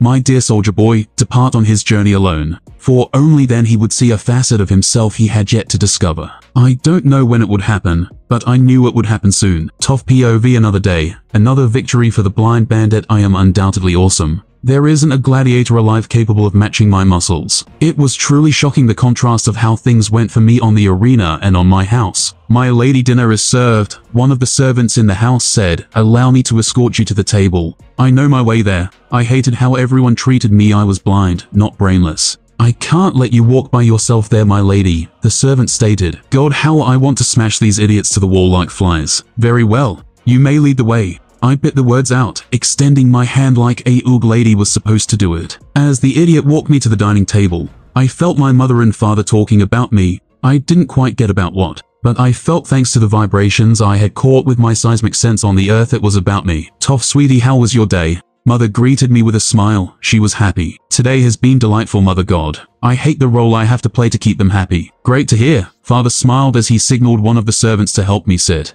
"For the love of God, I'm blind, not I'll forget it." Is not like they can hear my inner rambles. After my brief chat with the cat, everything went downhill immediately. One second I was chatting with the crazy bastard, and the next I was in a void, seemingly floating aimlessly. I blinked a few times trying to recover from the strange sense of vertigo I had gotten in this foreign realm, but immediately saw stars as a result, thousands of them. While beautiful, it brought one of the most excruciating pain I'd ever experienced. Who the fuck had I offended to get such pain? All I did was get a new fucking face-free plastic surgery. Was that a sin here? A name must be retrieved, a voice spoke in many echoes. For it to happen, a soul has to remember how to be, escape the depths. And I will retrieve your name. What in the actual fuck? Fire, tons of it, covering what seemed to be a wasteland of destruction and agony. It almost seemed I was inside a volcano, half active, half not. "Wow, never seen you here before. Who are you?" a feminine voice asked with excitement as I only now noticed someone was near me. She looked human except for her eyes and legs.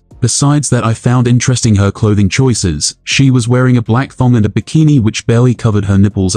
Sorry, my name is just call me Jude or something. Great. I can't say my name or the one I had for me. It's like something or someone is muting me every time I try. Okay. The unknown girl shrugged. "So why were you sent here? Or are you a local?" "What?" I asked. "This is hell or Tartarus, where the most evil human spirits are sent, the big ole trash can of the world. Hell, maybe it was best when I had my fake name and face. I'm starting to think being the great value of myself is best." "Who knows?" I answered, realizing if this was hell, everyone here was a possible asshole. "Mysterious, I like it." The unknown girl smiled seductively. "I was condemned after I killed my entire family for fun. I swear to God, I will learn spirit bending, just to kill the bastard that names things well. Not that this hasn't been interesting, but I have to go far away from your crazy ass." "But I wanted to have fun." The girl smiled, trying to catch me off my guard as she tried to stab me. And thank God even in here I have my bending, for I, like a man of honor, froze the bitch, creating the first of its kind of bitchicle.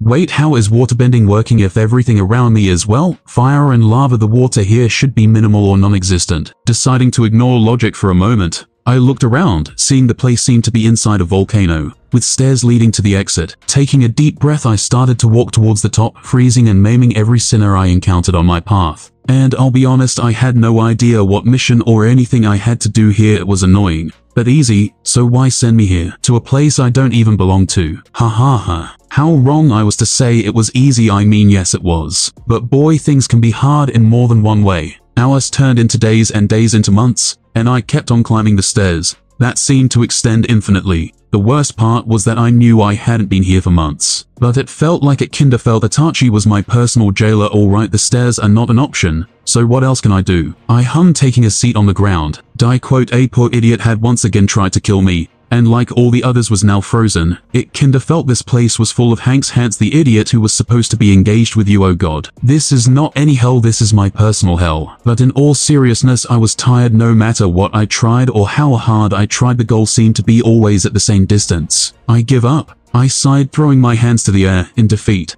I can't escape this alone. This is a prisoner challenge I can't beat. I chuckled as I closed my eyes, trying to take a moment to think, to organize my ideas. After a few minutes of not moving, with my eyes closed, I decided to continue on my impossible journey just to find. I wasn't in the place anymore. "What?" I muttered. "You have passed," a voice echoed in my head. "Who are you?" I asked. "I am the truth. I am who names every soul and knows their truth, their sins, and blessings," the voice said as he appeared in front of me, shocking me. The truth, as he called himself, was nothing but a featureless version of me, like someone had just drawn the edges of my body without coloring or doing anything else. He had no face, nothing. I don't have a face because I am older than the mother of faces. I named her after all. As if reading my mind, the spirit answered, I don't have a form right now. All you see is a reflection of your broken soul. Why did you send me to hell? I asked, trying to avoid sounding angry. My test was the test almost every human fails. Humility. You had to accept you are incapable of doing everything, and that as a human you are mortal, and things will not always go your way, the truth stated. Hell was a prison, a test you created for yourself. All I did was push you into it, for hell doesn't exist here physically, but in your mind. Are you saying my own mind fudged me over? I wanted to say fuck me over. Oh, I wanted to curse like a sailor, but would have to wait until the almighty spirit was done with me. Humans tend to be their own worst enemy. The mind is not always a friend, the truth said. Months trapped in my mind. I almost growled in disbelief. Like a dream that feels like a lifetime. You did not spend the time you experienced. You were out for maybe an hour or so. The truth added, amused with my reaction. Now it's time to fix your soul by giving you your name. I had Tsukuyami'd my ass. I hate myself so much right now. Your name is... Sign and dollar exclamation point dollar, the truth said, and one thought clouded my mind. What the fuck does that means? I don't understand that. I smiled awkwardly at the mighty spirit. You don't have to understand it. A soul's name is sometimes only known to me. The truth stated, now it's time for you to go. Gaia, the mother of life, is growing impatient. Well, they are growing impatient. Good luck with their test, for life is not always easy. Fuck, I muttered as I once again lost consciousness. Go to the other side of the forest if you want to pass. That's all it takes. As my body slowly woke up, I immediately noticed something wrong, very wrong, super wrong, though I still didn't know what exactly was out of place. Taking a deep breath, I rolled around trying to move my arm. Finding what was wrong, my arm didn't listen to me. It felt weird. Come on, just move, I encouraged my arm. It still wouldn't move. I groaned as I opened my eyes to see what was keeping my arm from moving. What I saw surprised me greatly. Taking another deep breath, I whipped my head around left and right, trying to find out where I was and what was wrong. It was when my head continued past the point it was supposed for the fourth time that I noticed.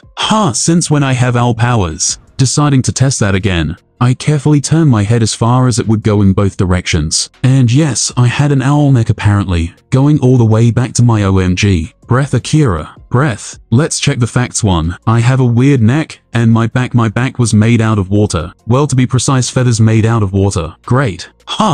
What's next? A beak. God please no. Crossing my eyes to check that taunt to the Murphy Law I had just invoked, I discovered I did in fact have a peak. A pitch black hawk beak on my face. What type of fucking test was this shit? Who the fucks makes someone a bird to learn about life? God, these spirits make no sense. My water wings ruffled in annoyance as I skipped through the forest. Maybe this was a quest to appreciate my human body. As I walked, I felt something spying me through the bushes. I narrowed my eyes at the spot. Suddenly 2 dots appeared in front of me, just floating there menacingly. Hey, the fuck is that? Is a predator, isn't it? As if answering my question, teeth filled my vision as the creature leapt from the bushes. Shit, I shouted in surprise, avoiding the attack with ease. In front of me stood what could only be described as a shadow wolf wearing a mask, literally that a fucking wolf made out of shadows. I kinda feel like a Pokemon now. The wolf lunged once more and I dodged once again. The wolf seemed to take pleasure in the fact I was fighting back. Trying to end this charade, I tried to attack him with water bending, and surprise, I had no water bending. No bending, no human body to fight, and a massive size difference. Awesome. Gotta love Gaia. Well, if I can't fight it, I can certainly avoid death perhaps. Now that I knew I was vulnerable, all I could focus was on the needle-sharp saliva dripping maw that wanted to consume me. I continued to avoid the big shadow wolf for a while, but in the end, the shadow wolf proved to be the superior predator and sank his sharp teeth into my body, killing me. It's weird to feel how life fades away. It's impossible to describe the pain and relief that one feels during this. But instead of actually dying, I woke up once again where I had woken up as a big waterhawk. Didn't I just die? Yes, I did. How can I be focused? This is another mind trick. There has to be a way out. With that in mind, I decided to try another approach. Maybe flying would do the trick. I was a bird now, and for the duration of this test, I had to think like one. Birds don't walk through infested predator forests, no, they fly. Easier said than done. While getting off the ground was easy, controlling my wings was harder. 2 hours later and 100 cranial contusions, I was ready to fly, and I couldn't help but smirk when I passed the spot the wolf was supposed to be, inwardly praising myself for the genius idea. A pain struck me like a lightning, and all of a sudden, I was falling down like a dead goose, a glowing arrow protruding from my watery chest. Someone had shot me. Fuck me sideways once again. I woke up in the same fucking spot. So flying and walking doesn't work, maybe swimming. If I recall correctly, there isn't anything big enough in a forest river to eat a hawk. And just my luck, as I was flying before the arrow struck me down, I had noticed a river nearby. Walking to the river was easy, and swimming was also easy, perks of having my wings and body being out of water. Now all I have to do is get to the other side and end this Lovecraftian nightmare. Run and die. A deep voice accompanied by a growl shouted, "The wolf." Fuck. The endless cycle of me trying to avoid the mysterious marksman and the wolf repeated itself hundreds of times. Everything I tried would be countered by those two one way or another. In the end, the result was the same, me dying over and over again. I am done, I chuckled bitterly. Fuck the test. I don't want the gift. Is like trying to eat healthy in McDonald's impossible? Do you choose the teeth? A soothing voice asked, stalking me like a prey from behind a tree. I didn't even notice the weird entity getting there or the arrow. A voice deep and hungry whispered in my ear. It was the wolf standing behind me. Does that even matter? I laughed. Isn't the result going to be the same? Me dying. You are right, in the end it doesn't matter, the end result is the same, for death is unavoidable, the calm and soothing voice said from behind the tree. You have learned the truth of death, you have passed, the wolf growled, annoyed. Fret not, dear wolf, we will hunt him when his time comes, the other entity stated. A wolf arrows death. You are kindred, I stated. Yes, we are, the wolf growled his answer, never one. Without the other, the still physically unknown entity completed the sentence. That's right, dear lamb, that's right. The wolf laughed. So can I go now? I asked them. You passed the test of life, and Death Gaia decided to leave us to test you. For we are two sides of the same coin. Now you must meet he who created the spiritual power, and your body will be complete, both wolf and lamb said at the same time. As I nodded, just wanting to escape the hell I had been forced to live, to learn a lesson I didn't even need. Okay, maybe I did, but not like this. Not like this. We give you the blessings of life and death until next time at sign and dollar exclamation point dollar. After my test with the spirit of death, kindred, I was once again kicked out whatever realm they had. Slowly opening my eyes, the first thing I noticed was that I was in a house of sorts. Then the hard and slightly cold floor underneath me. Then the smell of tea. It took me a few seconds to realize I was lying on the floor in a stereotypical Japanese household. Odd, but not the oddest. Thought it was something I had not been expecting at all. Realizing this was probably my last test, I bolted up in surprise. After the painfully terrifying test of the spirit of death, I wasn't exactly thrilled to be here. Slowly walking out of the house, I was immediately greeted by the sound of birds happily tweeting in the air. Animals of all kinds played and jumped in the green fields around me. And I could not help but stare in delight at how lovely it all looked, and thought I could spend hours just marveling at these seemingly stupid things. If the test was to admire how lovely things were, well, the last spirit was lucky. After the last two, truth and kindred, well, anything looks like a day in the beach, and this looks like fucking heaven. Mentally, it had been so long since I had actually relaxed that I had forgotten how it felt. Beautiful, isn't it? A bunny asked as he hopped towards me. I thought you deserved this after kindred and truth. Gaia knows I have no idea how you keep yourself together. I eyed the bunny, the small and cute bunny, and asked, you are a bunny? Oh no, ha ha ha. The bunny laughed. This is just a glamour. An illusion of sorts, so that I can talk with you. See, I am the biggest spirit in the world. The lion turtles were my pets at one point, so yeah. Wait, those massive things were his pets. Shit, holy crap. I chuckled. Well, thanks for the break. I have been tortured mentally and physically to get something that was supposed to be mine without any of this. What was the fucking point? Yes, there can be a pain sometimes. I apologize for their behavior, the bunny sighed sadly. Well, you are free to go. What about my gift? I asked the bunny. I gave it to you before you even came here, right before kindred kick you out of their realm. The bunny shrugged. I eyed the Bugs Bunny lookalike. No test. Nope, I'm free to go. I asked. Yet no hidden tests? I asked once again. Nope, you have officially become my favorite spirit. I laughed. Ha ha ha, thanks. Now go. The bunny pushed me with ease. Might I add, to a portal that opened in the middle of the field. You have a very worried cat out there, trying to enter the primordial spirit realm. All Cheshire cares. Thanks. No problem, pal. The bunny smiled, kicking out of his realm. Through the portal I landed on Cheshire, in Cartony Way. Oh, finally. The cat turned to smoke materializing in front of me. With a worried look, for a moment there thought they wanted to kill you. I tried to get in and save you, but I couldn't enter the realms, yeah?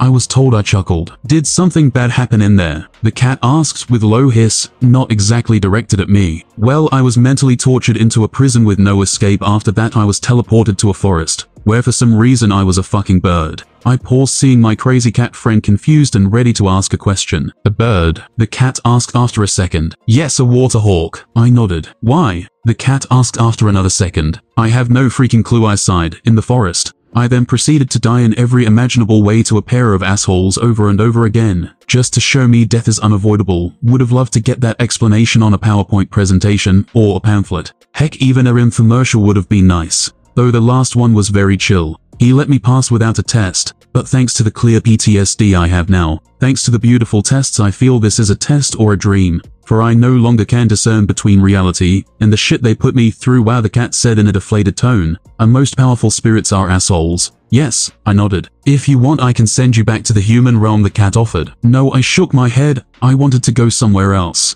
If you can take me to Vaatu. Are you crazy? Vaatu is. Meh, after all that you can probably deal with Vaatu, the Cheshire Cat said as he opened a portal. If you need me just shout this call. I am mad as a hatter, and I'll be there. Got it, I said, stepping through the portal. Vaatu POV. A few months ago or years time in the spirit would be confusing. The point is, a few months ago, I had the chance to escape the perfect minion to help me out of this tormenting prison. But just when I was about to offer him my power, someone woke him up, and once again I was alone. The only thing that kept me sane was the thought of destroying Rava. Maybe that human would be back soon. Yo, that voice, the human, how naive he was. Different, his body was different. What in the actual? You have changed, I stated. Oh, you chaotic bastard, you have no idea. The human laughed, though I could feel his laugh was hiding pain, anger and other emotions. Hate so powerful that it could be mistaken as my own. What changed? I inquired, as it's not every day that I find something I can't truly understand. Well, allow me to tell you a tale. And the human started. Little by little his intense hatred made absolute sense, being tortured to such a degree, and still have a sane mind. Maybe I had underestimated the human, dying at the hands and paws of kindred, hundreds of times just to teach him a menial lesson, spending what can only be described as decades of torture, to get something that was supposed to be free for every mortal. A truly mesmerizing way to try and break someone. I would personally go for physical pain and outright annihilation, but I suppose they prefer breaking their prey apart, mentally first. So that's about it. The human chuckled, once again radiating with such delightful hate that made me shiver. Truly a terrible journey. I nodded with a hidden smile. Perhaps now you would want to hear my offer. I think I have an idea of what you want. The human smiled. It seems I have found a partner of my own, one with the potential to be as chaotic me. Oh dear, rather soon. I will crush you. After talking a bit with Vaatu, he offered a deal. His freedom in exchange for power. Isn't he adorable? Thinking I wasn't going to see behind his scheme to control my now pseudo-vulnerable mind. But I could always manipulate him. Aren't you a cutie patati? I chuckled, trying to get a fit out of him. Cutie pa. What do you mean? Vaatu growled in annoyance. You think that after all the shit I went through I will let a spirit lease my body? Just because? I chuckled, and the personification of chaos at that. I can offer you power beyond your wildest dreams. Vaatu growled, once again annoyed. No doubt, as long as I kill Rava and turn the world into a mess. I laughed. Rava has to die, Vaatu spat in a somewhat angry and deflated tone. Look, let's make a deal. I sighed, making Vaatu perk up. I will consider the deal if Vaatu inquired. If we make this avid emerging thingy my way, I added with a wink. I don't trust your chaotic ass. And for a good reason. I'm pretty sure you want to manipulate me, and frankly that won't happen. But if we do this my way, I will consider it. What exactly entitles your way? Vaatu asked me after a long moment of silence. Well, for starters, let's have one of those massive lion turtles merge us. Or at the very least, let me consult with one of them. I answered. Only the turtle would know for sure how bad of an idea this was, and if things went wrong would be able to separate us. The ancient ones. I see. Vaatu started to move around his prison, thinking about my offer. Will I still kill Rava? I will kick the Avatar's ass. That was already on my plans. But I am not sure about killing him. I hummed in deep thought. But we could humiliate her and her host, if that tickles your spiritual pickle. I chuckled. Tickle my WH, never mind. That seems acceptable, showing Rava we are superior in every way, in every life. Vaatu laughed like the typical evil overload, and while compliant, I knew he wasn't going to let this down. He was going to try to manipulate me into killing Rava if we merged. Alright then, any ideas how to find one of those giant lion turtles? I asked. I haven't been out in almost 10,000 years. I have no idea, Vaatu stated. Well, I'll find out. In the meantime, well, I was going to say stay here, but it's not like you have much of an option. I chuckled, getting a feral growl for response. Very well, I expect you to come back, Vaatu growled, annoyed at my joke. Don't get your spiritual panties on twist, I'll be back. I winked as I called for my ride, Cheshire, to open a portal. See you later. I waved at Vaatu as I stepped through the portal. As soon as I walked out the portal, Cheshire eyed me and asked. And here I thought I was mad, going over to Vaatu. He isn't that bad, I chuckled. He is the spirit of chaos. He is literally the incarnation of bad, Cheshire pointed out. Chaos and evil are two different things. Chaos is not necessarily evil, but it can be, I pointed out. Chaos was in essence neutral, though of course Vaatu was more evilly inclined in the chaotic scale. But I didn't think he was pure evil after Kindred and the others. Well, he wasn't that threatening anymore. Well, if you say so, the cat shrugged. Anyway, any idea where I can find a lion turtle around here? I asked, looking around the spirit forest. An ancient one, Cheshire purred, and I nodded in answer. Well, there is one in the Fire Peninsula. Can you open a portal there? I inquired. No, that's too far away from here. The cat laughed, exploding in a mix of fire and confetti, immediately reforming on my shoulder with a low purr. Vaatu I could because he was close, so we'll have to walk, or in my case float. I chuckled. You got that right. I will not let you go alone. Gaia knows you are a magnet for trouble here. The cat purred teasingly. Now follow me. All right? I nodded. It would be good to have a guide. The spirit world was truly unique and beautiful, fueled with unique wildlife and experiences that almost make up for the assholes that rule it. Trees would change colors and shapes without any reason, besides just because, and animals coexisting. It was truly mesmerizing. I couldn't blame Iroh for wanting to stay here. So what did you talk about with Vaatu anyway? My guide purred in wonder. He wants to escape his prison and use my body to kill Rava, bringing an era of chaos to the world. I answered without skipping a beat. Cheshire stopped cold on his tracks. And you said no, right? I said maybe. I chuckled. Are you forget that stupid question. The cat sighed in frustration. Look, I'm all about being crazy. I'm mad as a hatter. But this is crossing a line. Vaatu will manipulate you. I know. I nodded, knowing that while Vaatu had technically accepted, he would still try to manipulate me from within, to drown the world in chaos. But just perhaps I would be able to outpower his resolve, which was one of the reasons I wanted to talk with the lion turtles. But I have a feeling things will turn out just fine. Very well. Cheshire sighed in defeat. Just be careful. I will, I nodded. By the POV, the human had changed a lot, though I can hardly be surprised by this development. Dealing with Kindred alone is a pain. I still remembered when they showed me death was unavoidable. Like the human, I too had to die countless times for nothing. Why teach an immortal being what death truly means, if he can't never truly die? Even if I get destroyed, I will eventually reform inside Rava, meaning I can't die, not for good at least. This change on him was to be expected. But it affected my plans a bit, though it was barely an inconvenience, for if he had chaos in his heart, I would win, whispering his soul to do my bidding. I will see you soon, Rava. I laughed for the first time in 950 years. I had a real chance to escape this rotten prison. It took Cheshire 2 weeks to take me to the borders of the Fire Peninsula of the Spirit Realm, before he abruptly disappeared without saying anything, leaving me in an unfamiliar place with a lot of questions. As far as the eye could see, an endless plain of red fire-colored cracked earth covered the area, interspersed with black vegetation and fire like roses. The sky in this part of the spirit realm looked like I would expect in hell, vivid red, almost magma-colored, with the occasional black or red lightning flashing across the hellish sky. Well, I guess I have to finish this journey on my own.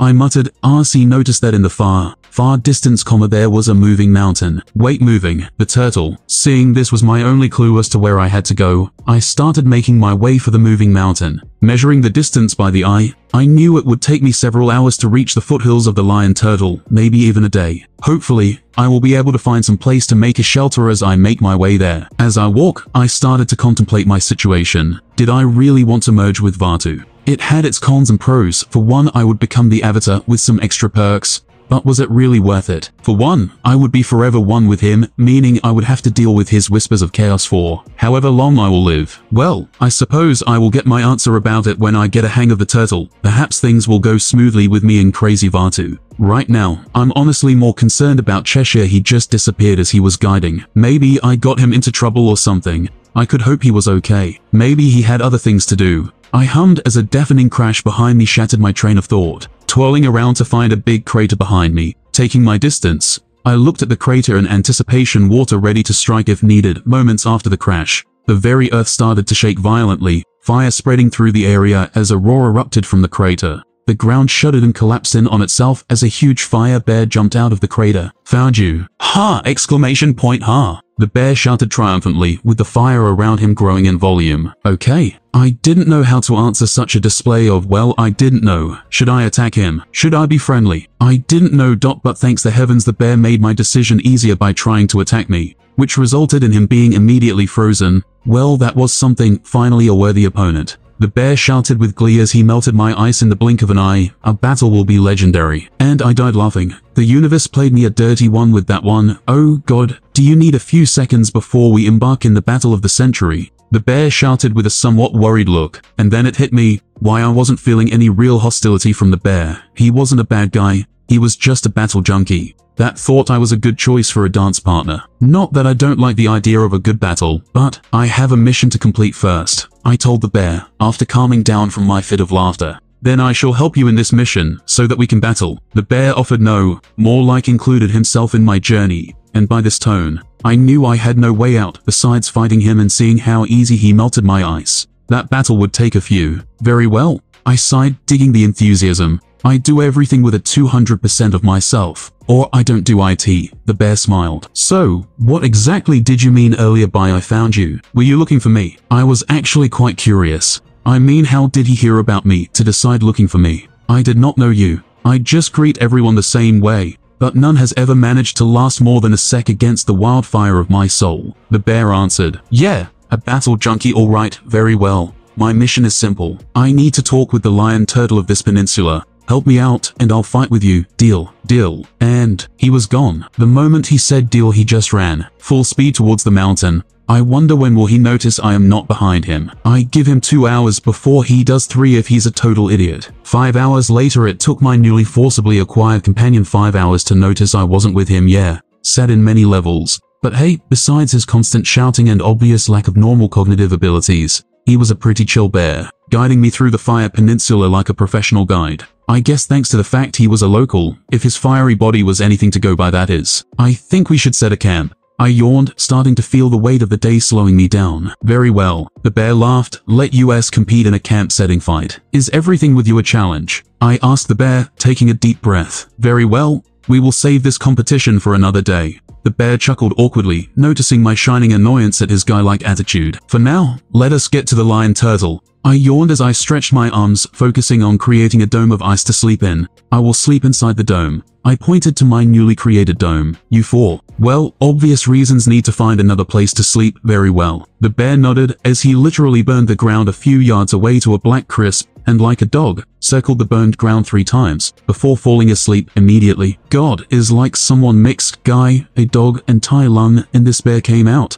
I chuckled before going to sleep. The very next morning, we embarked back to the mission at hand and rushed to the Turtle Lion with the most youthful bear as a guide. We arrived there before the night started to set. The Fire Bear, with consideration to my mission of talking alone with the Lion Turtle, left me to go and talk alone with it as to not disturb our conversation in any way. I'll wait for you. The bear shouted happily. Taking a deep breath, I approached the ancient spirit halfway through. The spirit turns at me, fixing a sharp pair of eyes at me, giving me a scrutinizing look as if sizing me down. The ancient spirit blinked slowly as he hummed thoughtfully at my presence, puffing a big cloud of smoke out of his mouth. So you're the one the primordials have been talking about, the ancient spirit rasped curtly. Not exactly what I expected. Trying not tell him, fuck you. I politely asked what he meant. Not sure what the assholes above him had told him about me. Maybe good things, maybe bad ones, either way fuck them. They said you are unique, an anomaly. But all I see is another human, the spirit added with disdain. Racist much. I came here to ask you something,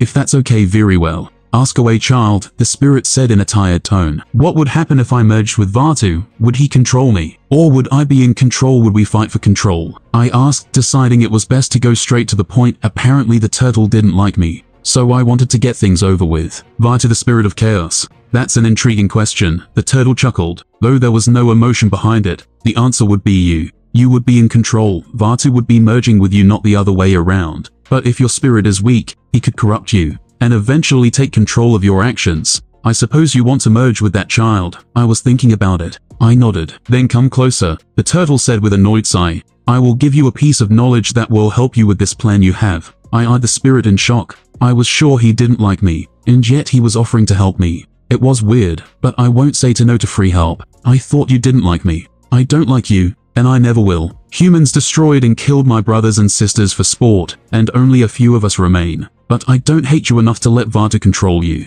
The ancient spirit replied. I will give you the tools to even the playing field that way. It will be your absolute fault if you lose control. Well, I suppose that's a very valid reason to hate humans. I know would too, with nothing more to do. I did as I was told and approached the spirit, who slowly moved one of his paws to touch me with one claw on my head and one on my chest. Immediately after, knowledge poured in like breaking a dam. It was overwhelming, the principles of energy bending. In the era before the Avatar, we bent not the elements, but the energy within ourselves. To bend another's energy, your own spirit must be unbendable, or you will be corrupted and destroyed. Remember this, for if your spirit fails or you have doubts, Vatu will reign supreme over you. Holy, I gasped as the turtle went back to its original position. Now Began, I want to sleep, and your presence here is no longer welcomed. The ancient spirit roared with enough strength to send me flying a few hundreds miles away from him, creating a portal just where I was going to land, avoiding a violent crash with the ground. Landing like a sack of potatoes. I groaned as I slowly stood up, finding myself back to where I had started my journey, at Vatu's. I take it didn't end well, Vatu commented with something reminiscent of a smirk on his expressionless face. It went well. I actually don't know how it went. I chuckled. I mean, I got what I wanted, but I think I have been banned from the Fire Peninsula. Not sure though, I shrugged. Have you come to a decision then? Vatu asked, ever so impatient. Yes, let's do this, I nodded as I remembered what the spirit had told me, that to bend another's energy, my own spirit had to be unbendable, or I would be corrupted and destroyed. Very well, Vatu said, trying to hide his excitement and failing miserably. Enter my prison so we can become one. All right. I nodded as I slowly walked towards the tree, keeping Vatu in place, wondering with each step if this was a good choice. Was I perhaps being an idiot? Or was this actually a wise decision? Our merge will be unlike any other. I will do what the coward of Rava didn't do. I will show her once again who is the best. God, the inferiority complex on this guy is massive, but it will do me well, if that means more power for me. We will definitely kick the merged ass, I chuckled. Hey, that's a way to put it, Vatu growled in agreement, before he continued on his speech about how powerful we would be. I was in the meantime walking, with each step weighing me down like a rock in a river.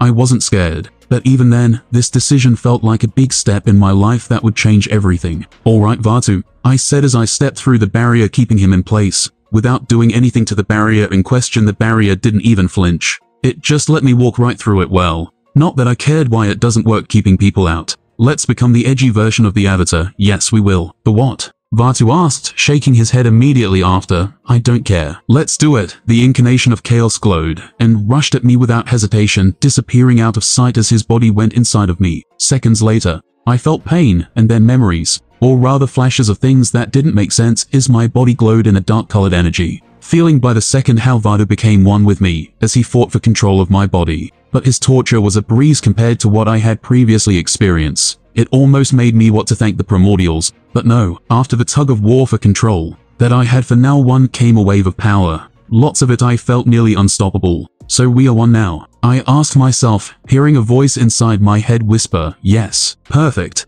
I chuckled as I slowly opened my eyes, that now sported a glowing red color as raw power coursed through me. I felt different beyond the power I had obviously gained. I felt like a totally different person. Being one with Vatu certainly was a unique experience. I could feel his emotions inside me, his unyielding hate for Rava, his undeniable desire for chaos, and more. Well, I think I can get used to this, I muttered to myself as I stretched my arms.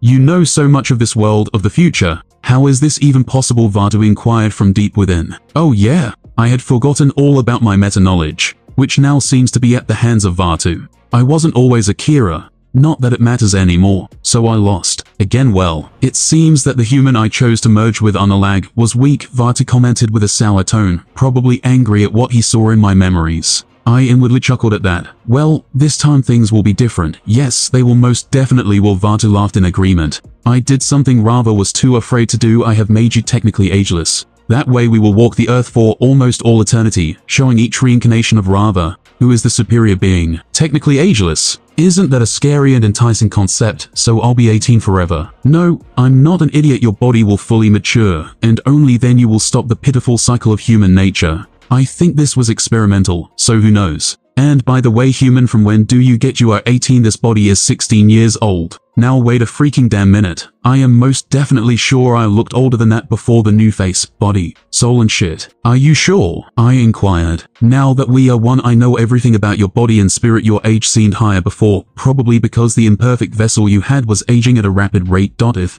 I had to take an educated guess, I would said you would have died around your human 40s with that defective body you had. Wow, I really had the great value version of a human body. Well, it's not like I was sure of my age anyways. I sighed with a quick shrug as I stepped out of the tree where Vaatu had been sealed all this time. As soon as I stepped out of the now broken seal, I immediately noticed things were changing around me. The former wasteland was slowly transforming into a booming forest, with the dead tree where Vaatu had lived for thousands of years coming back to life. It seemed without Vaatu, this part of the spirit world was coming back to life, showing his mere presence was life-consuming. Any idea how to get out of here? I inwardly asked, wondering if Vaatu knew a way back to the human world. Find a spirit and order the weakling to obey us by opening a portal. Vaatu growled his answer. Calm down, Nelly. I rolled my eyes at his attitude. Taking a deep breath, I called out, I am mad as a hatter. Seconds later, a portal appeared in front of me, with Cheshire coming out of it. Finally, I am so quote, the cat stopped cold on his tracks. You merged with Vaatu force. That pitiful excuse for a cat to open a portal. Vaatu inwardly growled. I sighed, ignoring Vaatu. I did. Well, this is a new level of crazy. The cat sighed, before looking back at me with curiosity.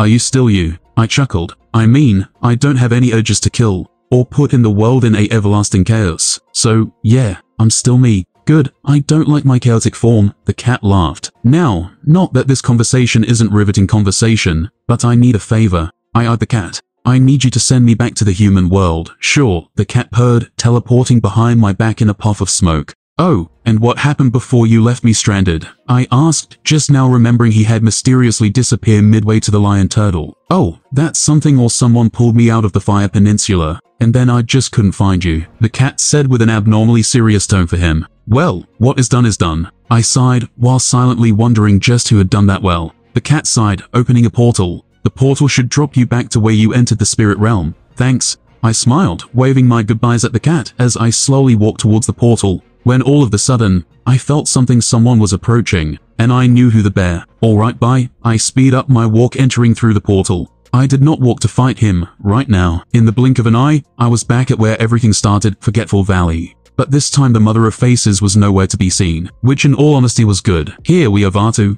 I muttered to myself, getting no answer. I had to change my plans a bit, well, a lot. I was the Avatar, well, the Dark One, meaning I had 3 elements to master. And I meant master like I wanted with water, with all the subclasses on bending. Though this made me wonder, what element would prove to be my opposite? Every avatar has an element they struggle to learn. Well, I suppose if I take an educated guess, I would immediately answer, but who knows? Well, at least one thing was sure, firebending was the first thing I would learn. It was both the one that attracted me the most, and considering I was in the Fire Nation, it was quite convenient. Well, let's start a journey, Vaatu. I chuckled. Don't forget Odile Rava has to taste defeato, so he can't still speak. Interesting. Don't worry, that will happen soon. After I master the elements, of course. I inwardly chuckled. Things were sure getting interesting. 2 days later, after my merge with the chaotic spirit of darkness Vaatu, I found myself walking towards the Fire Nation barracks, accompanied by a guy that had recruited me to be part of Fire Nation Army. After a quick demonstration of my poor fire bending, which was sorely lacking a lot of form, I mean, my fire was pitiful right now, but they needed soldiers. Reason why the guy had decided to recruit me in the first place, and I had accepted with the clear intention of learning fire bending from their teachers. With my new face, things were bound to be easier. I would learn what they had to offer, and then I would leave, and if things went downhill, I was prepared for it. The walk to the barracks was long and silent, with the recruiter of the nation not daring to speak a word for some reason, though I suppose there is nothing left to say. I walked up to him, he recruited me, and here I am. It takes us a while to get to the barracks, where I am immediately searched by the soldiers for any contraband or illegal items. Once cleared out at the door, the man led me to one of the buildings where the training soon-to-be soldiers lived, and grunted, "That will be your home until you learn proper bending." The man pointed to an empty campsite to his right. "I will be back with your armor. Wait in there." Taking a look at my room, I notice it is fairly dull, with only a tent and a bedroll and a small fire pit. But I suppose for now it shall do. It's not like I have the intention of living here. 1 hour later, after 1 hour of waiting without hearing from the guy that had recruited me, I tentatively stepped away from my room, scanning the area with curiosity. Taking a deep breath, I decided to explore the barracks to see what was around. Nothing too impressive. At much, they were a bit more advanced than the Water Nation with their training equipment, but nothing more striking. "Didn't they tell you to wait?" A man growled a question in anger behind me. A quick look at his uniform, posture and tone of voice told me everything I needed to know about the man. He was the captain of this underwhelming place. "I apologize. I was curious to see this place," I replied without skipping a beat, getting a slap across the face as soon as I spoke, which immediately in turn made Vati scream inside of me. to kill them all, and boy was I with him on that one. No, control yourself, Akira. You need to learn firebending. You will speak only when I tell you to, the captain hissed, grabbing me by the neck. I understand. Once again I was slapped, and boy was I close to strangling the man. You will learn respect. You will learn to obey, the man said, with each word slapping me with the back of his metal glove, over and over and over again. And you know what? Fuck this camp. Fuck this nation. And most of all, fuck this guy. I am tired of this shit. I will learn firebending alone. Before the next slap managed to connect with my face, I grabbed the captain by the wrist and pulled him towards me. Delivering a knee to his stomach, they doubled him over with enough strength to break a few bones. Immediately after attacking the captain, the soldier around circled me, pointing their weapons and fists at me. At that I smiled, remembering what little knowledge I had for firebending, about the art being fueled by emotions. I inhaled, and let all the anger, hate and despair, both Vaatu and I had sink in on my very core, gathering the emotions in my fist fuel my fire. Before taking a step forward and in a quick straight punch, letting all of those emotions free, creating a large, no abnormally massive torrent of fire that radiated so much heat that melted the wall and path it way, showing how powerful emotion in this world could really be, from rock to molten lava, killing a few soldiers stupid enough to try and redirect the attack. The result was so astoundingly powerful and scary that the soldiers that managed to survive and see everything that had go down, glanced at each other, silently agreeing to let me go, for it was clear death awaited them, if so they chose to try and capture me. I knew I had no skill, nor technique with my firebending, but apparently what I had was quite useful, raw power with Vaatu inside me. My fire was fueled by thousands of years of hatred and agony, meaning, right now there weren't many firebenders in the world able to redirect my flames. Iroh, Ozai and probably Azula. Oh yeah, I forgot, I sighed, going back to the unconscious captain. I can let you live, nobody bitch slaps me so many times and lives to tell the tale. I smiled at the man before breaking his neck, greeting an inward cheer of approval from Vaatu. Was I being manipulated by Vaatu right now? It suffocatingly, but I had to be honest. I had killed for way less, and this guy was just poking a monster. He got what he was looking for. Fuck you all, I shouted as I ran out of the barracks with a new quest at hand, finding a master that is not associated with the Fire Nation right now. Perhaps the fire hippie that trained Zhao. He seemed to be a very capable man, with the ability to fire bend with his mind. I could also go to the Dragon City in the Anime, Zuko, learned how to bend after seeing the dragons move. Or I could go to Iroh. After all, a new face brought countless benefits, meaning Iroh would probably not recognize me. And if I am correct, he is alone right now. At least I thought so. After all, this was around the time Zuko went all hobo on his uncle. The point was, I didn't need the Fire Nation to learn. I had many viable options with some of the best masters in the world. After my little display on the barracks, I took my time to decide where to go next. While I let things cool down a notch, I had to be certain who I wanted to teach me the bases of firebending. Those bases would cement my style, marking me forever. Jeon, Iroh or the Dragons. Jeon, also known as the Deserter, is a very strong, enlightened, and somewhat embittered firebending master who had the ability to bend fire with his mind. On the other hand, Iroh, also known as the Dragon of the West, was also a very strong, enlightened individual, but unlike Jeon, Iroh knew how to create and redirect lighting and many other things. Both had a lot to offer, and both had a lot of reasons to deny me any training, at least from their parts. Jeon, thanks to his bitterness against his element and nation, and Iroh, thanks to his full-time job as his nephew's spiritual guide. Now as for the dragons, well, they taught Iroh and Zuko in the future. They were known as original firebenders, but they also had only taught people who already had trained beforehand to begin with. In short, my best shot was Jeon to get the base style. He, unlike Iroh, would be a bit easier to manipulate out of his shell. Iroh, on the other hand, didn't have any doubts of his mission, and, after getting my fire base, I could learn from the dragons. With that task at hand, I had but one thing to do, go back to the Earth Kingdom and find my master. We have other options, Vaatu growled. I stopped cold on my tracks as I focused on Vaatu. Like what? You learned and made your own style by observing Tui and La. Do the same again. With me your talent is unmeasurable. You will master the elements faster that the pipsqueak rather choose to merge with. Vaatu growled once again, kinda ordering me around. I sighed. Not that I don't like the idea, but you do realize there is a giant turtle that dislikes humans in the Fire Peninsula, right? I never said I wanted us to go there. You learned waterbending from the moon and the ocean. It is time to learn from the sun spirit, Vaatu stated. Alright, I'll take the hook. Where do I have to go? I had to admit, I was quite interested in this so-called sun spirit. He, like the moon and the ocean, is in this pitiful place humans call home. As for where exactly Ra is right now, well, I can't tell for sure. But I can feel him, I can feel his presence in the north, Vaatu answered. Ra, like the god of the sun, well, color me impressed. So, do you think this Ra will accept to teach me? I inquired as I walked north. What can I say? Vaatu is a master salesman. You have something that makes most spirits calm and friendly. Besides, Ra, like La and Louis, have no sides, chaos or harmony. They help, Vaatu answered. So Louis, La and Ra. I chuckled. Creative names there. I laughed.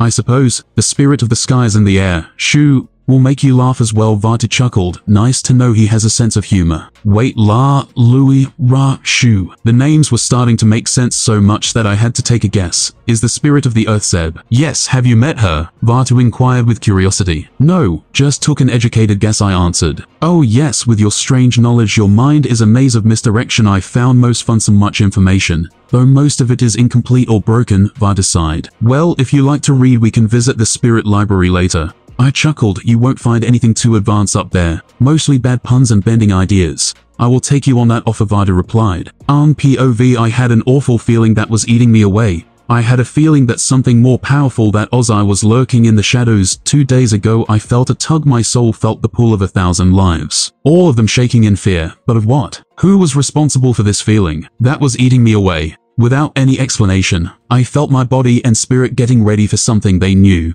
But I didn't. Are you okay? Katara asked as she and Sokka walked in my tent with concern written all over their faces. I feel like something bigger than Ozai will come up, I muttered. Katara immediately hugged me. I think the stress of this Avatar business is getting to you. Maybe it's your mind playing with you. Don't worry for now. Perhaps Katara was right. Perhaps all of this was my mind playing games with me. I had been stressed with taking down Ozai, after all. Maybe you are right, I smiled at her. Besides, who can possibly pose a bigger threat than Ozai? Sokka added with a chuckle. And for some reason the image of Akira with a blur on his face came to my mind, invading my thoughts for a full second. Yeah, Katara was right, my mind was playing with me. I think I just need a good night of sleep, I yawned. Add me to that package. Sokka smiled, falling asleep a second after that. I really admire his ability to fall asleep at command. Sleep well. I have some stuff cleaned before being all done, Katara smiled. Thanks, Katara, sometimes you are the only one that gets me. I smiled at her. The feeling is the same, An. Now go to sleep, Katara said as she walked out of the tent. Days like this,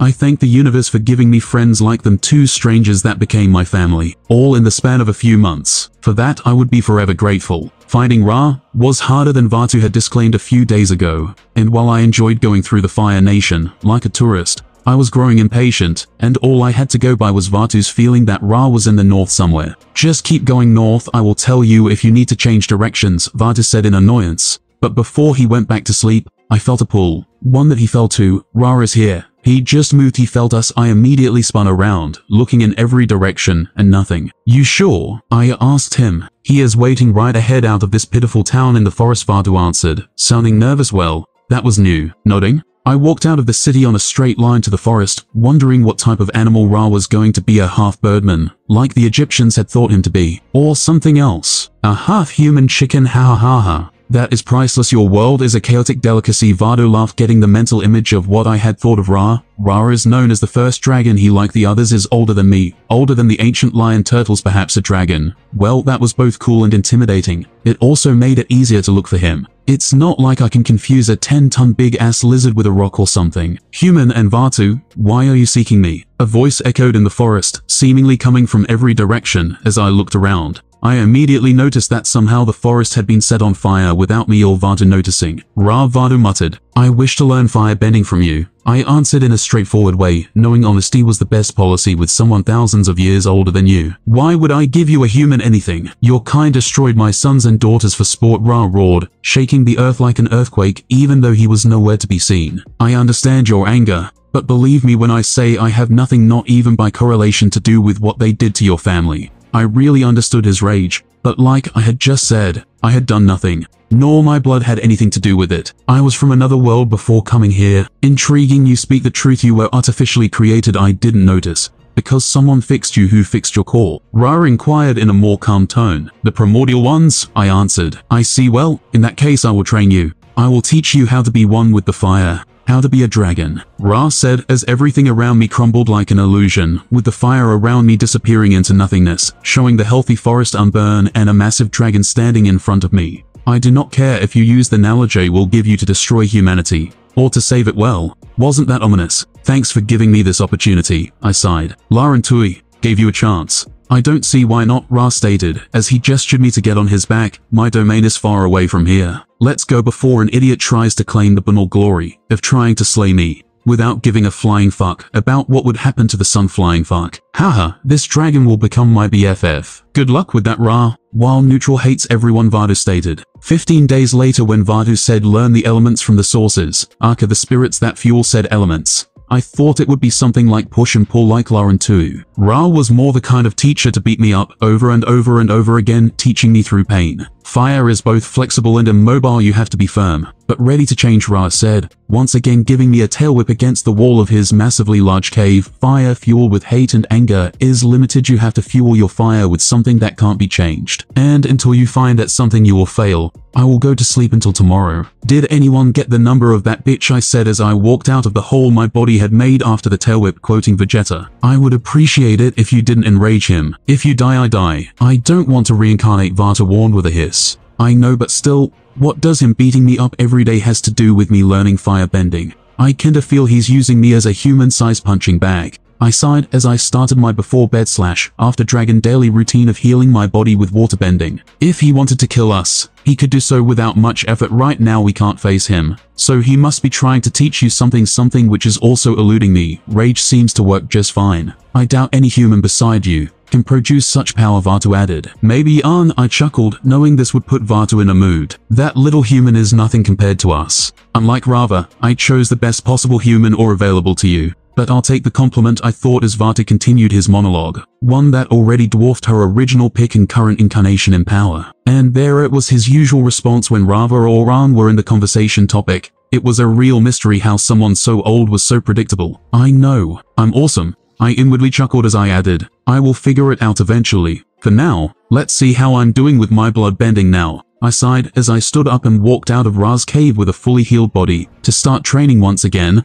After all, training was my thing. When in doubt, train. My training continued with Ra beating me on a daily basis, until one day he said I was ready to leave. This should be normally be happy event, but I didn't learn anything. I was better at my firebending, but besides that I didn't have any knowledge that would make me a master of any kind. Besides, having learned how to make fire at will, I had learned nothing. Well, I did learn how emotions change the power behind the fire. Hate and anger were apparently easy escapes to fuel the fire. Positive emotions apparently had a much bigger impact than any amount of hate. But alas, it was hard for me to fuel my fire with flowers and rainbows with Vadu inside, and his unyielding hate towards his sister. You are ready, Ra announced. Fire bending is not about the forms you make to create, said fire is about emotion. I can't teach you not to hate. I can't teach you how to control and erase the emotions Vatu is feeding you. That's something you will have to learn by yourself, he added, sensing I was about to disagree with the unready thing. Well, I did learn the fire dance of the dragons, that is something. I sighed. Fire bending is not about how you push the fire within out, is about how you fuel that fire.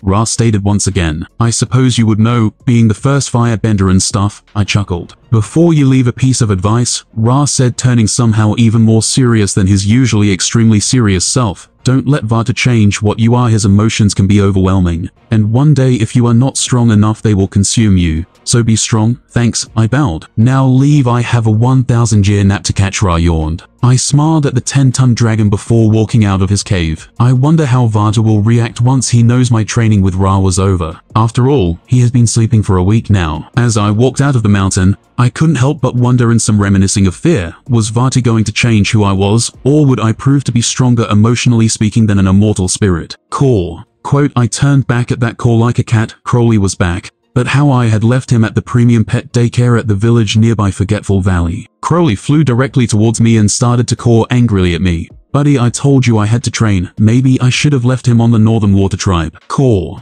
Quote, after a few seconds of angry caws and aggressive wing flutters, he flew to my shoulder and dozed off to sleep. This raven is crazy. I chuckled while wondering how the fuck he recognized me with this new face. It took me roughly 3 weeks to get out of the mountain where Ra now lay dormant. From there, I took off to the nearest village and paid a cart rider to take me to the closest port. If the other elemental spirits were like Ra, then it was safe to assume they were in their respective territories. La and Tui in the Water Tribe territory, Ra in the Fire Nation territory, Shu in the Air Nomads territory, and Seb somewhere in the Earth Kingdom. With that in mind, I decided I would go and learn from Seb next. Not only the Earth Kingdom was the closest one, but it was also the most convenient for now. And along the way, I would practice my fire bending. If what Ra said is true, then I had to focus on changing the fuel of my fire, and only after that find a form. Though having multiple forms can be a problem, maybe that's what Ra meant about forms being inconsequential with my fire. Perhaps I had to create a form that worked with all the elements I now had to master. A form to call my own like I did with waterbending. Unlike most waterbenders, I didn't use Taikai as my base.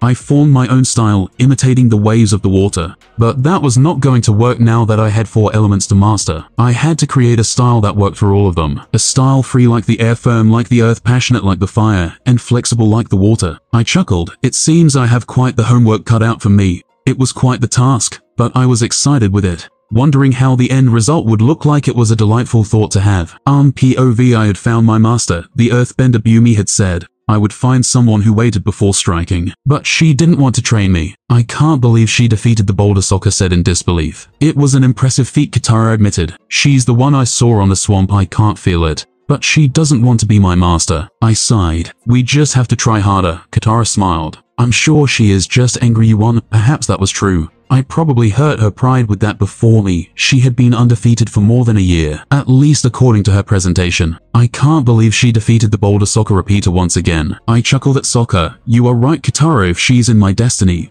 things will turn out fine. So let's try harder. That's the spirit. Katara smiled, giving me a high five. I can't believe she defeated the boulder. Sokka sighed, but I guess she's okay too. Her earthbending skills are awesome. It's like she's one with the earth. I nodded. Blind Bandit, whether you know it or not, you will become my master and friend. Over the course of my trip to the Earth Kingdom, I had come to a definite conclusion. I would not try and find the remaining elementals for a long and painful list of very detailed of reasons. 1. Besides La and Tui, so far almost every spirit I have encountered has been an asshole on some sort of level, Cheshire being the exception. On Vatu's case, I know wants to use me, which is pretty obvious and something he hasn't tried to hide. So with his upfront honesty about using me, I can tolerate his behavior because I want to use him too. Our relationship is somewhat symbiotic, to say something. That same principle applied with La and Tui. They taught me how to bend, and I helped them in their time of need by killing Zhao. But besides them, every other spirit had been a nightmare. From the mother of all plastic surgery to Kindred, every single one of them was an asshole. And Ra, well, he filled my quota of shit I can take. Ra, while wise and very powerful, taught me close to nothing. Yes, I did learn about the spiritual principles of fire bending,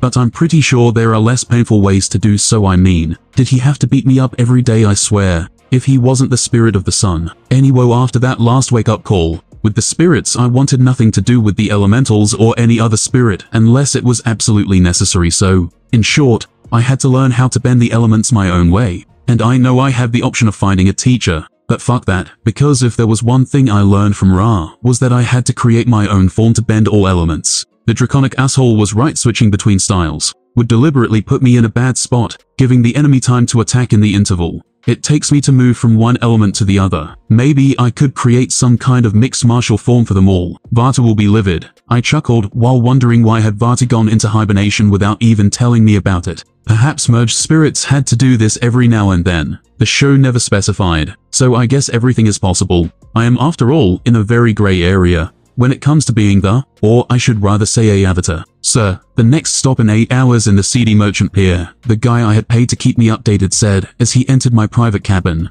I had paid with some money I had stolen from some thieves, which by the rules of the gods makes it legal. Thanks, I nodded, and as the guy left my room, an epiphany came to me. While it was true I had no need for the elementals to teach me bending, I did need a spirit for something else, which kinda contradicted my entire previous resolution, but sometimes it's best to sacrifice in order to win. This spirit was one I knew for a fact had the knowledge I desired to get the power I needed. One Shintong and his library, all human and spiritual knowledge in a single place for me to exploit. It was just what I needed. Within the spirit library I would have access to the knowledge I required to master all the elements. And if Zhao was permitted to enter, heck, I had a guaranteed pass to the damn library. Well, it seems I have to deal with one more spirit. I chuckled. Maybe it wasn't what I had originally intended to do, but it would work just fine. The next I woke up to the one of the crew members of the ship, meaning I had arrived. Like usual, I ordered one of the locals to find me a cart and pays a hefty sum. I embarked to the desert, where I would meet my last spiritual stop. According to Guy I had hired to take me to the desert, it would take us a month and a half to get there. In the meantime, I would use this time to train my fire and water bending in a small scale, using only my mind to bend the energy around me. It would help me learn control, something I lacked with fire control, and focus, something I needed for both, and it would give me something to do along the way. As a POV, someone had killed more than a dozen soldiers in one of the no-important barracks in the northeast side of the outskirts of the Fire Islands. The reports said his bending his raw power had no equal, that a single punch of his fire brought the battalion to their knees. Interesting, not impressive, but interesting. Anyone with decent skill could beat a battalion of useless people. So perhaps this criminal worthy of being captured, tortured, and then trained to be a loyal dog. Loyal to me. The stranger's name on his registration was Sinbad, a name for my target. Girls, get ready. We have a dog to capture, and my sources are pointing he is going to the Earth Kingdom. I ordered my entirely. Oh, is this man Akira? Ty Lee giggled, doing a cartwheel, landing right beside me. No, this man is a firebender. Akira is off the grid for now. I sighed. So, we are hunting someone else besides your brother and uncle? Joy Mai said in her usual emotionless tone. Reports say he has quite the explosive talent, so I figured we could train him to obey. I smiled at them, like I did with you two. Mai looked away in fear. Good, while Tyler, well kept being Ty Lee. Oh, that means we are adding a boy to the group. Ty Lee giggled in excitement. Yeah, I knew she feared me. Yet she never showed that outright. Was she brave or stupid? Perhaps both. That question eluded me sometimes. Maybe I had to try a bit harder. It took me 2 weeks to arrive at the desert where I would find the spirit library. With no clear idea of where to go or what to expect besides the sandbenders in the area, I decided to go to the middle of the desert and start my journey from there. The desert was like I had expected, harsh and unforgiving, with the cruel but fair winds of the desert slowing me down by the minute. But I had no doubts I would succeed. I was prepared for the challenges ahead of this desert. Most of my life in the Northern Water Tribe had been spent honing my body and mind for the harsh environments of the world. Not only that, but I am the Dark Avatar, meaning all my natural skills were drastically boosted thanks to Vatu, meaning I was built for this. Besides, my stay in this hellish place was going to be short, of that I was sure, thanks to my water sense. It was a matter of hours before I found the library, the one place bound to have more water than this dry, unforgiven nightmare. Let's see, I said as I closed my eyes, letting all the water around me guide me to my destination. The north side of the desert was mostly dry, and so was the south, save for a few exceptions. On the center, I felt something, but I wasn't entirely sure it was the library. For all I knew, it could be an oasis of sorts or a settlement for the bandits of the area. But if that I had felt wasn't an oasis or a bandit camp, then this was most definitely what I was looking for. But even then, by my calculations, it would take me roughly 10 hours to get there. 10 hours that, in the case of me being wrong, would go down the drain. Well, I guess I have no other choice but walk. I sighed, knowing full well I had little options when it came to bending right now. The water in the area was almost non-existent, meaning I didn't have enough water around to utilize for movement. I barely had enough to keep myself fully hydrated at all times, and fire bending with this environment was for obvious reasons totally out of the question. But perhaps I had a third option, earth bending,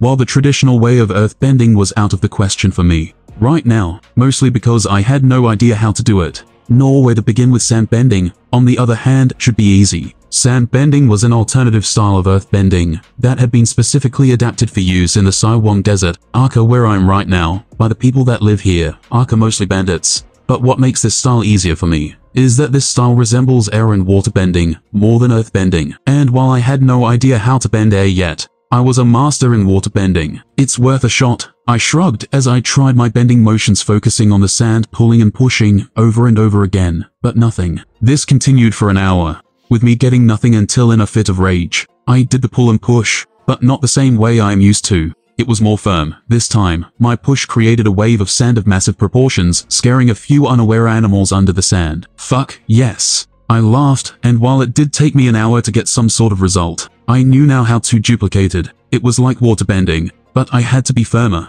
stand my ground. Instead of redirecting the energy like with water, I had to force it in a way to obey. Core. I looked at Crawley and his worried expression. He probably still had PTSD from my last inventive move, where I had fucked my body for over a week. Don't worry, buddy. This is easier than keeping a body in the air for hours. I winked at the worried bird, and without further ado, I started to bend a wave of sand as I had seen on the show Toph do with Earth. But unfortunately, I had failed to foresee my lack of control and crash after advancing a mile. Core. Word or, I told you so. That was what Crowley I thought my bird companion was saying with that specific core. Ugh, I stood up from the sand in a fit of cough. I know, but I just need more practice. I just moved a mile or so from a starting point. That alone would have taken me at least half an hour or so on foot, and all it took me was around a minute. I smiled, shaking the sand off my body, getting ready to start surfing on this desert again. Was I good? Huh. No, was Crowley right, and this would end badly for me, probably. But I was having too much fun to care for the consequences right now. I was basically surfing on the sand.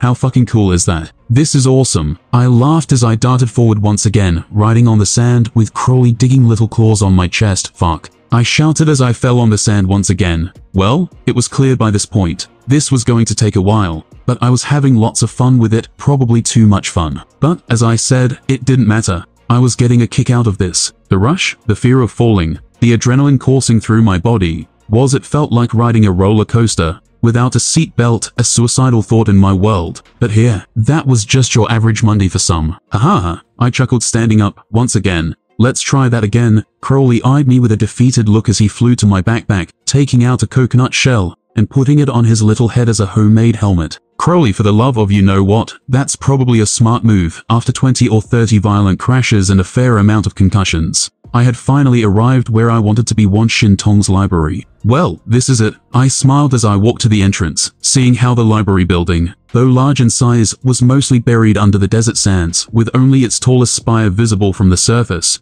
Well, it's best it stays this way. People usually don't appreciate knowledge of any kind. I sighed as I waved the idea of trying to dig the library out. Wasting no time, I dived inside the library, using the water I had collected to slowly levitate to avoid a violent crash that would piss off the local librarian. As soon as I landed, the floor squeaked underneath me, showing it was outstandingly clean. This sound announced my presence, and in the blink of an eye, a giant owl was standing in front of me. Humans are not welcome here. Leave, the owl stated with a frown. Lovely, I know. But would you turn down someone seeking knowledge to improve himself? I smiled. Yes, now leave, the owl said without missing a beat. All right, Akira. What do you know about this overgrown chicken nugget? He loves knowledge. He hates intruders. And he hates people using the knowledge of his library for war and violence. Time to kindle eye. All right, I'll be honest. I merged with Vatu. I sighed, and as soon as the words Vatu left my mouth, the spirit took a few steps back in caution. I want to show him there are other ways other than chaos.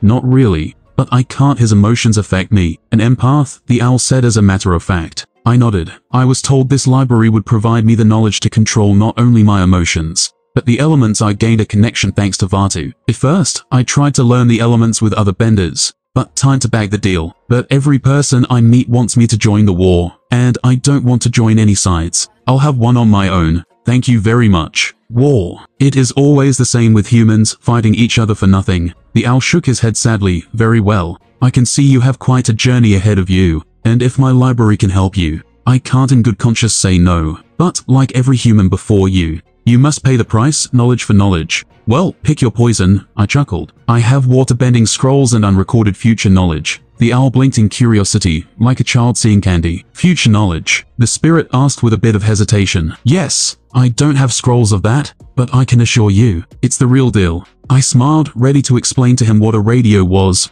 and how it would in the future work, the one thing I knew by memory, thanks to my science fair, in my original world. Very well. I will take a scroll and a something about the future to satiate my curiosity. The owl sighed, taking my scroll and flying away. Not without saying, you are free to roam and stay in the library for as long as you want. I have one final request, I said, flying towards him. A few dozen floors down. If anyone enters, don't tell them about me. You know Vatu and his rivalry with Rava, so keep my existence a secret between us. I don't see why not, the owl nodded, going back to file the scroll I had given him. 2 weeks later, the amount of knowledge in the library was, well, I had no words to describe it. It had from culture to bending styles and more, so each day was a unique experience for me. Right now, I was focusing on learning earthbending, and apparently, I had a knack for it. Wan Shai Tong said that much. He was a nice spirit. I kind of felt bad for lying to him, but I had no choice. For my earthbending training, I had decided to deprive myself of my vision completely, trying to accomplish what Toph had done, seeing the world through the earth. Gotta admit, it's quite the struggle to do so. If I forget even for a moment, that I have to use seismic sense to walk and see. I end up crashing with something. For my airbending training, well, I had yet to accomplish anything with it. It seems I had found my opposite element, and no matter how much research I do, I don't get any results. Wan Shai Tong theorizes that my personality and bending style are aggressive, and that aggressive nature clashes with the usually calm and peaceful state of the air. Perhaps he was right. But in the end, it didn't matter, the air was going to submit one way or another. Now, for my fire training, well, I was banned from doing so. I can't blame the big guy for banning me from doing that. 90% of this library is paper. One wrong move and thousands of years of knowledge would go down the drain. What an intriguing way to master earthbending, Wan Shin Tong commented. Well, I have to forget about my other senses to become one with the earth. And that sounded remarkably hippie, I chuckled. Well, times like this, I am glad I still have a few rooms empty. I dare not think what would happen. If you practice close to the books, it would take me decades to clean them all.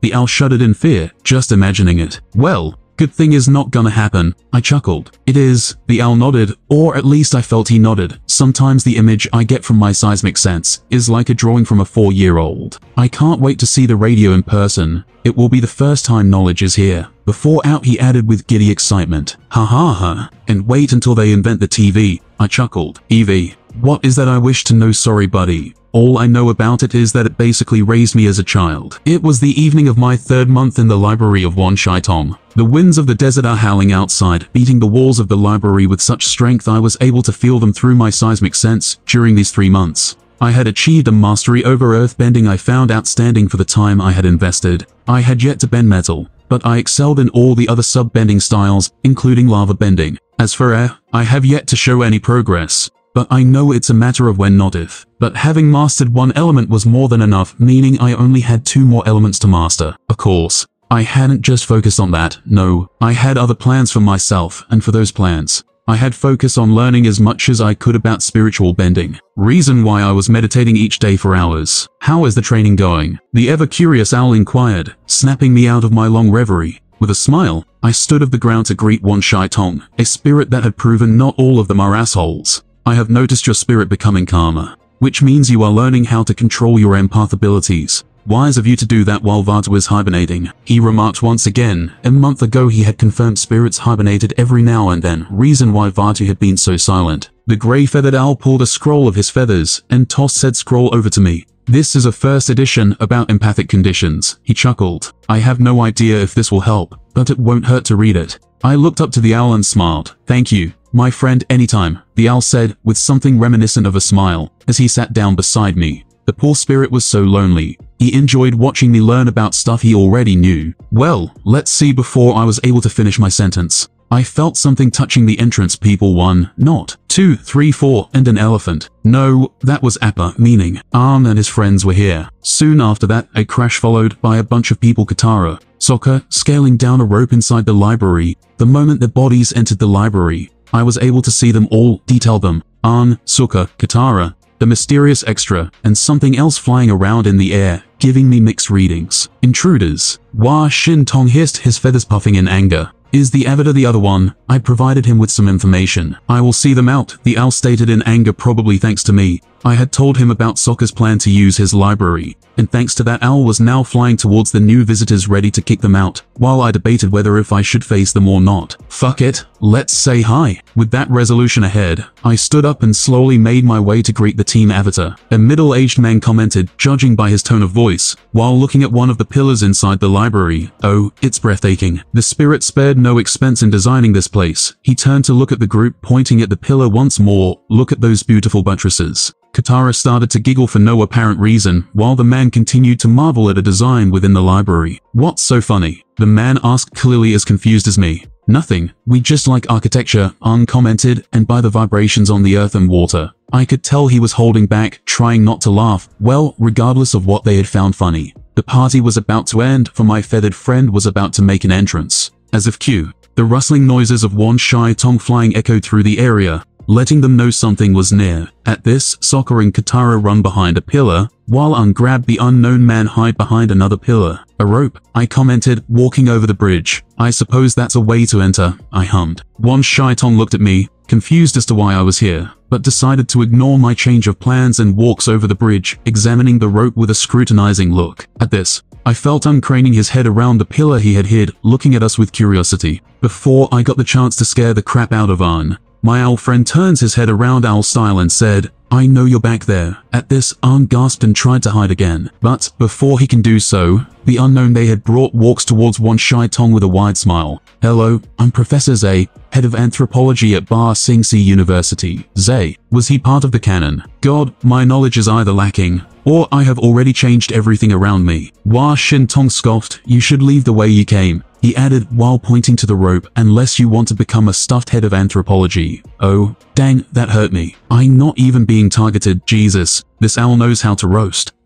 I don't think he would fit with your collection. I chuckled, getting a low light-hearted chuckle in response from the owl. Suka, seeing there was not one but two humans close to the 12-foot owl, approached the professor and asked while looking at the spirit, "Are you the spirit who brought this library to the physical world?" Wan Shai Tong nodded. "Indeed, I am Wan Shai Tong, he who knows 10,000 things. And you are obviously humans, which, by the way, are no longer permitted in my study." Suka looked at the owl, and then at me, "And he's a cat." "Maybe," I chuckled. Arn at this hovered towards his friend and with a frown asked, "What do you have against us? You clearly let him," he pointed at me, "learn. Well, unlike you, I don't give a fuck about this war. I did give a fuck, but on a minor scale, a much minor one. I know about you, Avadarang. I know what you seek, and I will not allow you to use the knowledge of my library for war plans." Wan Shai Tong hissed, ruffling his feathers, ready to kill them if necessary. "My friend here informed me of your plans to use my library for nefarious motives. So leave or die, guilty as charged," I told him.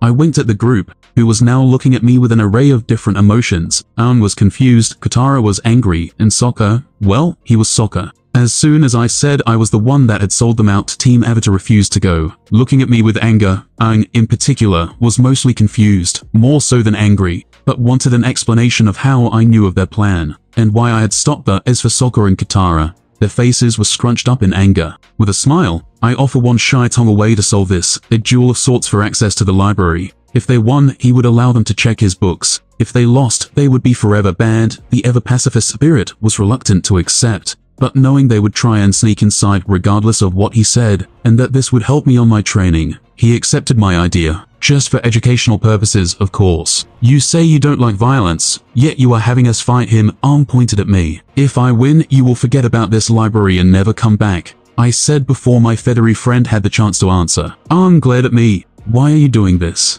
"All I want is to save the world regardless of your motives. The knowledge in here won't help you," I chuckled. "You are from the Water Tribe," Sokka stated, holding his boomerang tight in anger. "How can you do this? Haven't you lost someone you care about? Don't you want to stop this? Don't you know the pain people are going through? Lost someone. Pain. What a naive little idiot. I know pain. More than you can possibly comprehend," I replied coldly. "The rules are simple. If my representative wins, you four will be forbidden from entering my library," Wan Shai Tong said as we entered my training room, the one room empty of anything valuable. "You three can fight him at the same time. He has stated he has no problems in doing so," I sighed. "If this is the only way, I will do it." "Fine by me," Katara hissed. "Look at that, the little girl has some bite. Perhaps this will be interesting." "Traitor," Sokka muttered, getting into position. "Don't hold back, or I am going to break you guys." I winked at them, deciding not to use my bending at full unless it was absolutely necessary, meaning I would only be using seismic sense and water sense this battle. "Don't worry, never intended to," Sokka snarled at me, and at that, I started to chuckle. I was talking to Katara and Arn. "You don't have anything to hold back,"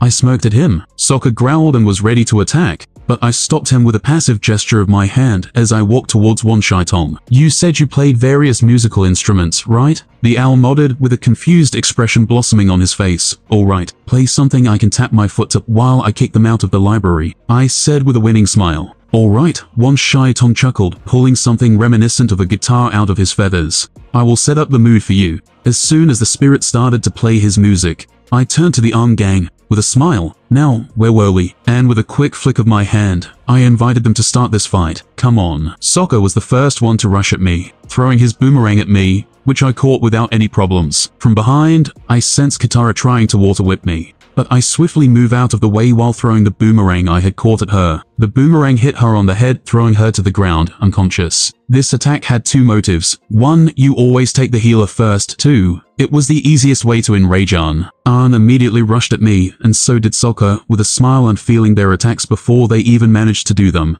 I sidestepped to the right just enough to dodge the sloppy assault of punches Sokka was trying to deliver. You seriously need some training. I chuckled as I swiftly punched Sokka in the solar plexus, knocking the wind out of the undertrained Water Tribe soldier, bringing him down to his knees. Good night, I said as I added a quick kick to his jaw, knocking him out.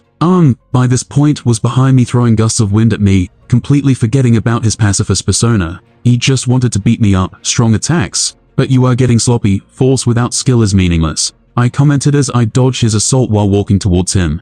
Said nothing and tried to sweep me off my feet with a gust of wind on the ground. But this didn't work, for I had jumped out of the way a few seconds before he even tried to do such a thing, and now I was in front of him. With a smile and a quick blow to his face, was wide open and begging for another attack, and well, I obliged him, putting a knee into the young avatar's stomach, doubling him over. Once again, he was wide open, so I followed that up with a quick rising uppercut to his chin, knocking him out. Well, that was easy, I chuckled, but before I was able to fully enjoy my victory, I felt a powerful surge of spiritual energy behind me, twirling around. I saw not but the manifestation of his anger, the avatar state, his eyes, and arrow tattoos glowing white, and from his body anger almost as strong as the one I had felt on Vaatu emanating like a broken dam. Ha ha ha, now this is fun. I laughed, getting a tingling sensation on my spine that I couldn't really tell what was it. Show me what you can do with hundreds of years of experience, try and defeat me. Things had certainly turned interesting in the last few seconds.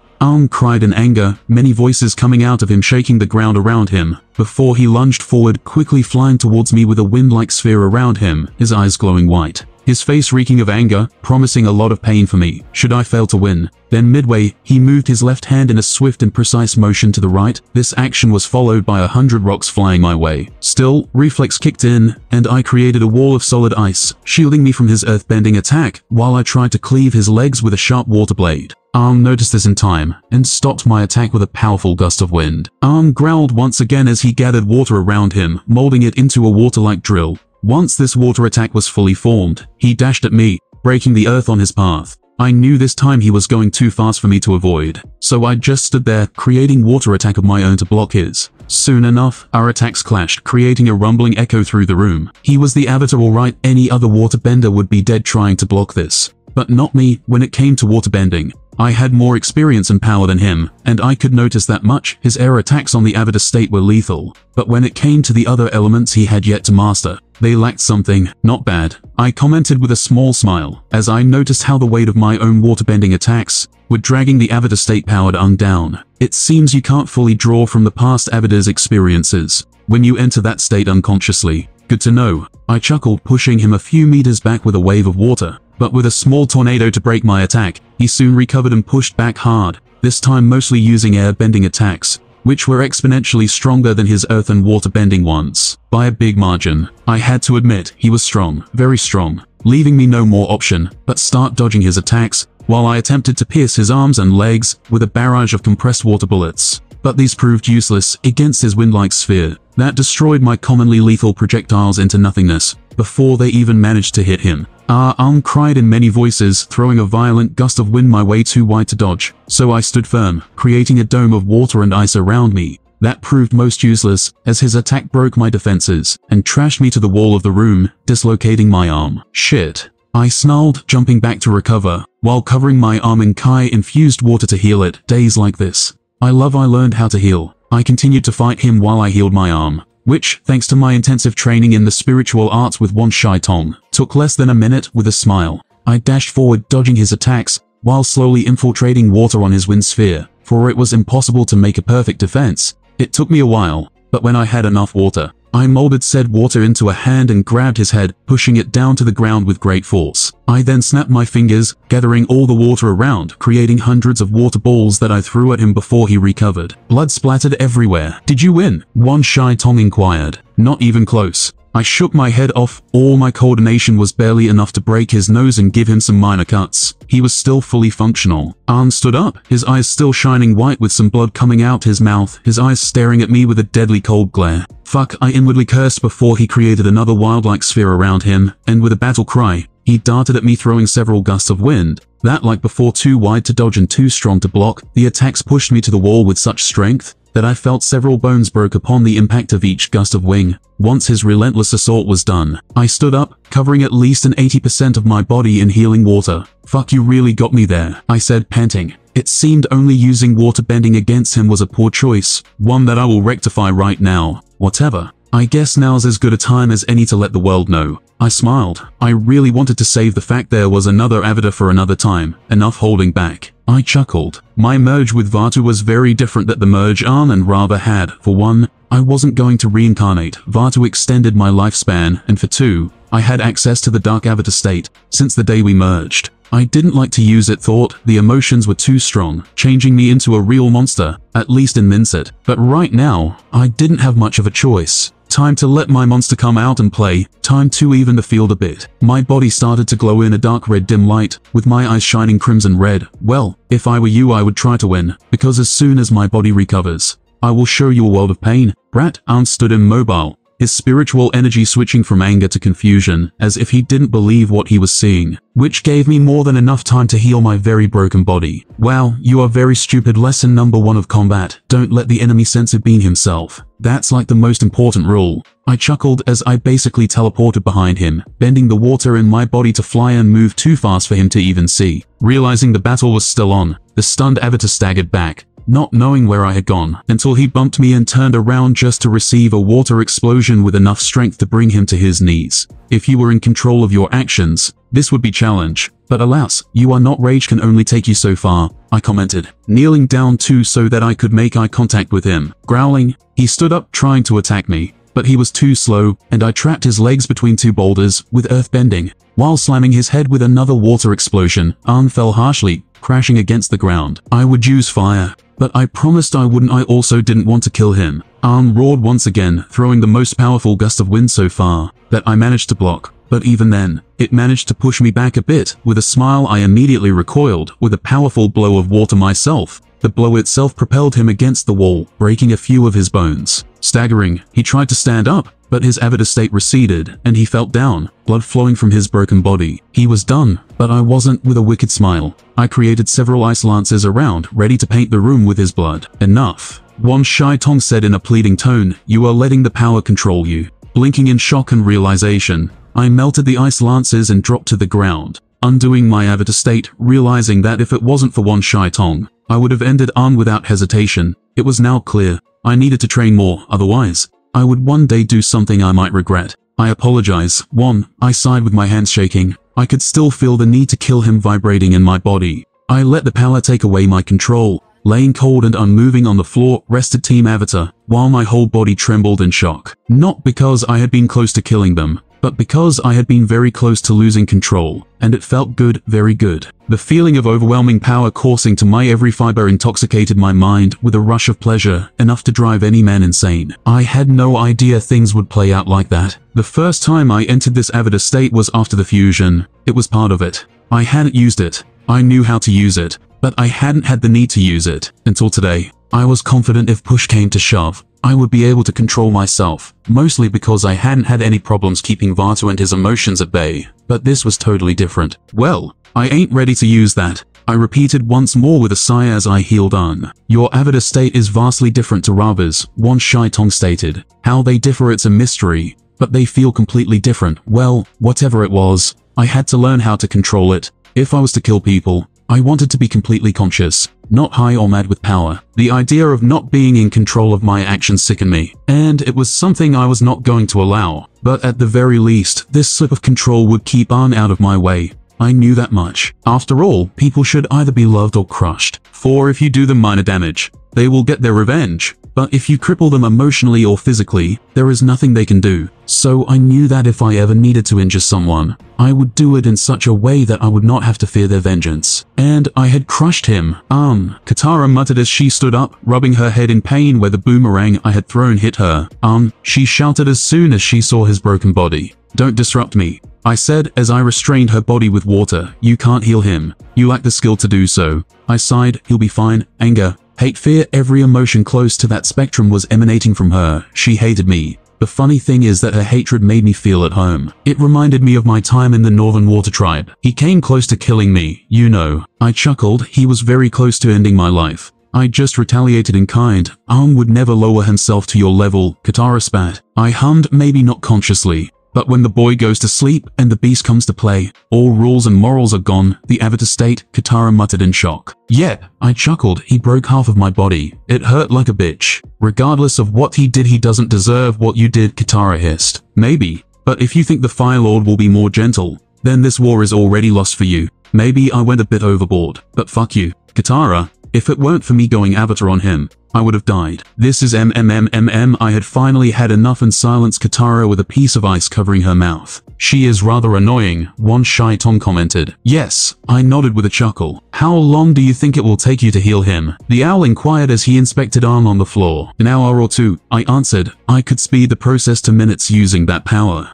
But I'm not exactly comfortable using it. Wise, it's best at least for now. One Shy Tong agreed. After healing Arn completely, I helped One Shy Tong carry them out, with Katara still on her ice binds, to stop the temperamental teenage girl from doing something stupid. There you go, be free, I commented, putting her in the ground. Who the heck is he? Toph inquired, jumping into a fighting position, but by her stance, it was clear she couldn't see me well, probably because of all the sand. He is the one that almost killed Arn, Katara spat. I am, I nodded. Without skipping a beat, Toph attacked me with a wide attack of sand that I dodged with ease. We don't have to fight, not anymore, I sighed. Well, maybe you don't, but I do, Toph said, continuing her sloppy assault of attacks that, thanks to her messed up seismic sense on this uneven terrain, were pretty easy to avoid. Enough. One Shy Tong growled. Until today, my library was at peace. But every time humans come they ruin my peace. His eyes glowed at that. I will sink my library back to the spirit world. Are you coming? He added while looking at me. Yes, I nodded, jumping back to the library. On POV at first I was angry at him.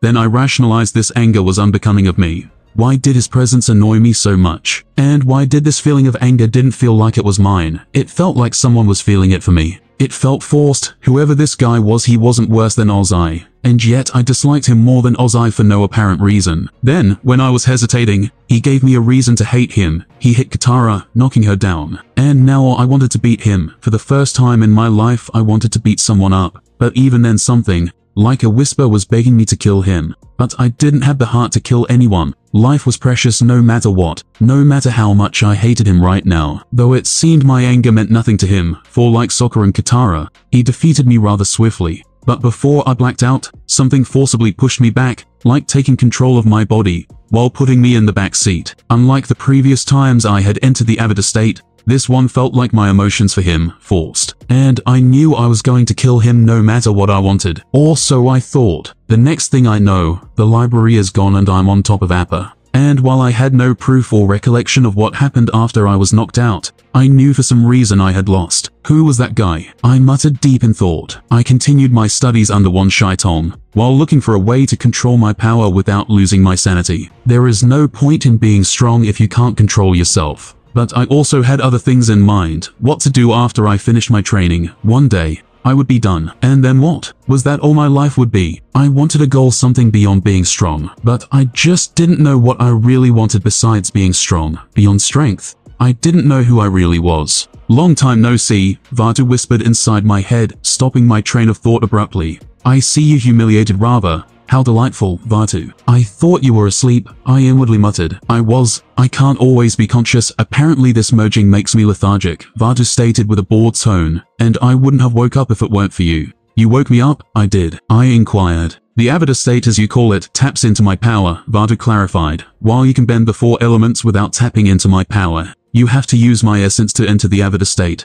Therefore you woke me up. I didn't have to use his power to bend all 4 elements. Sorry. But I didn't understand the part where you said I don't need you to bend all the elements, Vaatu sighed. I didn't say you didn't need me, mortal. I said you didn't use my power when bending the elements. You use me as a conduit of sorts. You don't use my spiritual power, you use yours. But when entering the avatar state, you use both of us spirits at the same time. I see, I muttered. Though I didn't have anything to do with that delightful bloodlust you were exhibiting, it was delightful, Vaatu whispered, as if I was going to believe him that. We both know you try to mold my thoughts and urges to your liking. I replied plainly. Oh, I do. I have no need to lie. But that show you gave rather was all you. Vaatu laughed. My power just enhanced what you already had. I didn't give you any more. Well, this is taking me nowhere. Well, regardless if you are right or not, I'm trying to study. I sighed. And find a goal, right? Vata snickered. At least, I have the intention of finding other goals, I chuckled bitterly. You only think about ending Rava. How sad is that your life revolves around her. One might say you love her. Don't you dare to say I love her. Vata exploded with anger. Alright. I shrugged, but tell me one goal that doesn't involve her. Vata growled. Fine then. How about we find a goal to accomplish together, one that doesn't involve Rava? At least directly, he offered. We are stuck together anyways, so it should be at the very least educational. I hummed. Very well. I have nothing to lose. Yes you do. Akira, your sanity, and, well, that's about it. Perfect. Vata growled. How about we kill all humans, bringing total damnation to this world? Seriously, I had no words for that offer. Like, if you are going to try and corrupt me, be more subtle, Jesus fucking Christ. It was a comedic comment. In your mind, you call it chaotic humor. I thought it was fit for me to try such a thing and see, Vatu muttered, with a tone, dare I say, disappointed. I didn't laugh. Well, to be fair, I didn't expect you to tell a joke, not even one in bad taste, I replied, with a sigh. But it was funny now that I know it was a joke. Very well, Vatu sighed. How about? You are right, this is hard. Told you. I chuckled. You know, it's impressive how calm you are with the fact that I want to corrupt you. Vatu laughed. Perhaps you are like me, a creature of chaos. I don't gain shit by worrying right now. I sighed, and, well, I consider myself chaotic neutral alignment-wise. Oh yeah, I saw a game in your mind that uses that terminology, Vata commented. E&D. I smiled with a surge of happiness, remembering one of the games I had grown up with as a child. That's the one, Vata yawned. Anyway, I have to go. I hate this. I never had to sleep before this. It's becoming Yano quote. And like he had come, he was gone. My mind felt empty of his presence once again. Youthful fire bear. EOV. My destined rival had disappeared, but I knew it was against his will. There was no other way he would go back on his word of fighting me. And so, I waited, roaming the spirit lands with one mission at hand, finding him. Days turned into weeks, weeks into months, until I felt something. His presence, my rival, was near. I could already taste a battle. I am on my way. Akira POV. As I was reading The Arts of Peace and Mind, I felt something familiar. Oh, no. That bear was coming. Shit, I had forgotten about my dual promise. And now that I am in the spirit world, he will surely come for me. Well, hello there. That voice, I knew who it was. Cheshire, good to see you back here. The cat purred, his head and body going separated ways. Do you know there is an peculiar bear coming down this way, burning everything on its path, while repeatedly shouting challenge? I had a feeling. I groaned. Oh ho ho ho, how delightful. The cat smiled in joy as he materialized some popcorn out of thin air. This will be very entertaining. Fine, let me stop him before he burns down the library. I sighed as if summoned. One immediately teleported in front of me. No one, it's going to burn anything here. Do what you must, but protect my tomes, the owl stated. What about your non-violence policy? I chuckled. Every policy has a loophole. One shy Tom said. Now go and murder that bear. Wow, you went from 0 to 100 real quick. I chuckled as I walked out of the library to fight the bear like I had promised. Defeating the Ursok, the fire bear, was somewhat easy, though we destroyed part of the forest close to the library.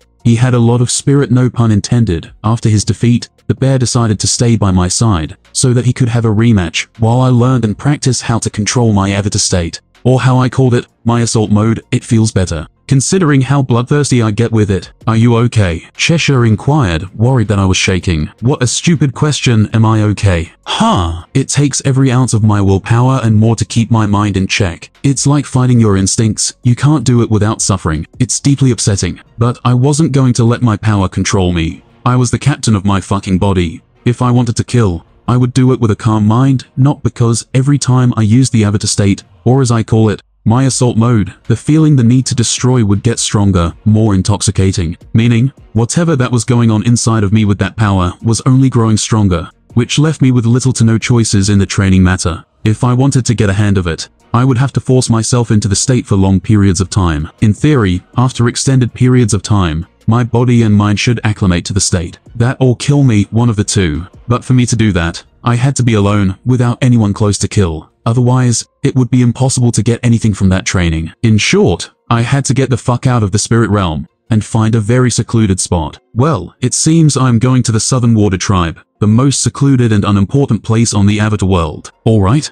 I sighed while rubbing my forehead. I'm leaving, back to the human world. One shy Tong inquired, closing a book he was reading for the 100th time. I looked up to him and nodded. Yes, I need to be in a calm environment, so that I don't go on a murderous rampage. I see, the outside. Wait, you were about to kill us? Ursok inquired, getting a nod from an answer. Neat. What the fuck is wrong with that bear, anyway? Do you have the scrolls, the copies I asked you? A few weeks ago, I had asked one to make copies for all the airbending, earthbending, and firebending scrolls in the library. I did. One shy Tom nodded, giving me the scrolls in a 6-foot-tall wooden box that weighed around 100 pounds. Maybe I should have selected fewer scrolls. Well, my friend, I hope we can see each other soon. One shy Tom smiled, opening a portal. This should drop you where the library was before. Be careful. He is a magnet for problems, Cheshire purred, but he is somehow more dangerous than the things that chase him. He'll be okay. I will go with you, Bernard stated. Didn't you hear what I said? I need to be alone. I sighed. This bear only had one thing in mind, and that was fighting me. I won't be close during training, but it has just occurred to me that you need me, Bernard said, and I raised an eyebrow at that.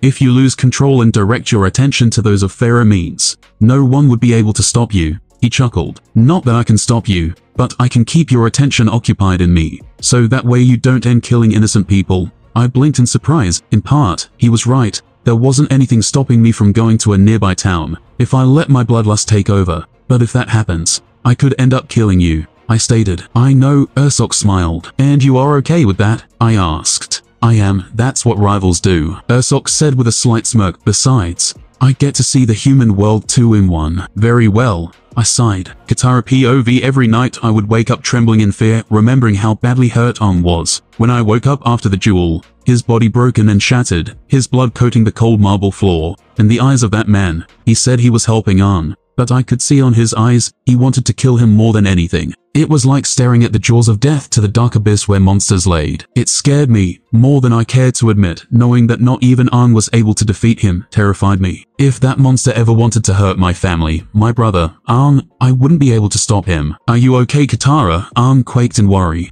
I'm fine, just thinking what are we going to eat tomorrow? I lied. I didn't want to worry him. He already had one big task on his shoulders, defeating Ozai. He was already too young to fight a monster like the Fire Lord. I didn't want to burden him with a second one. It's okay, cats, Sokka smiled, sounding fragile. We will make by as we have always done. He knew. He knew I was afraid. Yeah, I cried as a worried and confused Arn hugged me, trying to soothe my worries away. Everything is going to be okay, Katara, Arn stated, so confident it made me for a brief second forget about everything. I will make things right. I know you will. I chuckled, but I knew I was only lying to myself. That monster was perhaps worse than Ozai. I couldn't really know until I met the Fire Lord myself, but I have never seen such a terrifying gaze before. Something so devoid of emotion. I had to ask myself, was it even human? From the harsh deserts of Saiwan to the cold wasteland of the south, my journey would take time, and with 2 spirit companions, things ought to be fun. Yes, 2. See, Cheshire decided it was time to check the human world. He was curious, as a cat should be, though I knew he wanted to help in his own messy, chaotic way. So I accepted, though it really made me wonder why and how they got so attached to me. It was vexing, but at the same time relaxing. Their emotions were always positive, at least regarding me. No hate, no anger.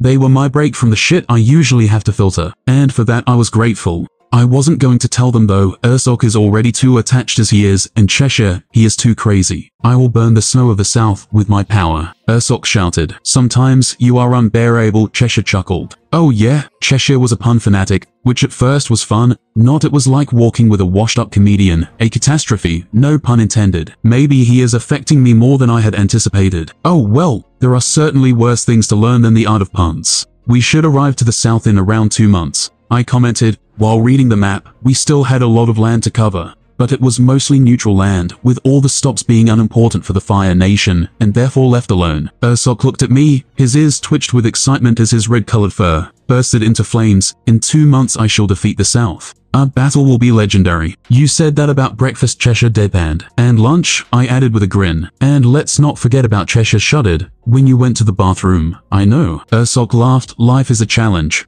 I intend to win. That was surprisingly wise for a bear whose entire brain is designed for battle. I suppose that is true, I commented. Please don't be wise, Cheshire chuckled. It disturbs me when you are wise, though in retrospective, Ursok probably meant life was a challenge literally. Like he wanted to beat life, physically not emotionally. But when he's right, he's right. Alright. I think it's best we camp out of Ba Sing Se. Before we embark any further, I stated, our duties. Cheshire asked, exploding into confetti that said, what can I do? You are the fastest, so look around and find a good spot to sleep, I said. Cheshire raised an eyebrow at that, and with a smirk commented, I am a cat. Are you sure this is the best task for me? You do know we sleep anywhere. I do. I rolled my eyes at him. But I also know you love sleeping close to water, and with a good supply clothes. And that's just what we need. I winked. Clever little human, Cheshire smiled, before vanishing out of sight. What is my challenge? Ursok asked eagerly. Well, you find some wood and bring it here, and please don't burn anything including the wood, I chuckled. Ursok smiled, his eyes twinkled with excitement. I will win this. And with that, he ran to the closest tree, while shouting, face my might wood. As for me, I had another thing to do, eat at a restaurant. God knows I miss fine dining.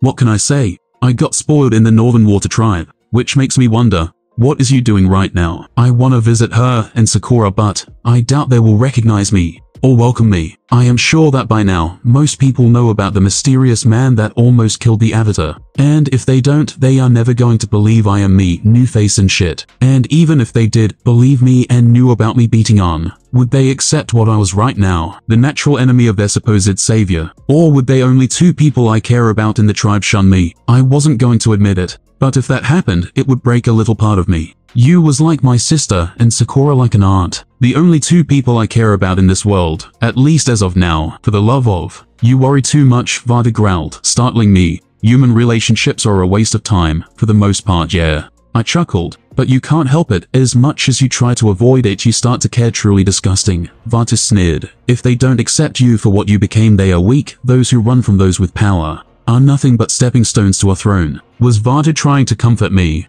Huh? Well, fudge me sideways. I would have never guessed you had a soft side, I remarked. I will pretend I didn't hear such a stupid comment, Vata hissed. All right, be my guest, Sunder, I laughed. I am not. How dare you compare me with that disgusting piece of media you consumed in your past life? I will go back to sleep. I will not stand here and let a child insult me in such a way. Vata yelled. All right, but in all seriousness, I chuckled. Thanks, you're welcome, human. And with that, I felt Vata go back to his slumber. Maybe this merging with him wasn't so bad, without his obsession with Rava. He was a pretty interesting being. Halt in the name of quote, the poor guard that had caught me red-handed climbing the wall was knocked out with a quick rock attack to his nuts, rendering him catatonic with a single attack. My balls, why? The man squeaked in a high-pitched tone. I honestly felt bad for the guy, but it was the only way to avoid him seeing me and enter the city without getting the entire army chasing me. But I knew that statement was a lie, for I had forgotten to use seismic sense and water sense to scout the area, and was left with no other choice. Training on the South Pole was relaxing, without people or spirits to bother me besides Cheshire and Ursok that would annoy me every now and then. Things were going well for me. The cold and harsh environment of the South relaxed me. It was soothing. Who would have known I would grow to love this seemingly unlike climate? I felt like home at it. But enough about stupid sentimentalism.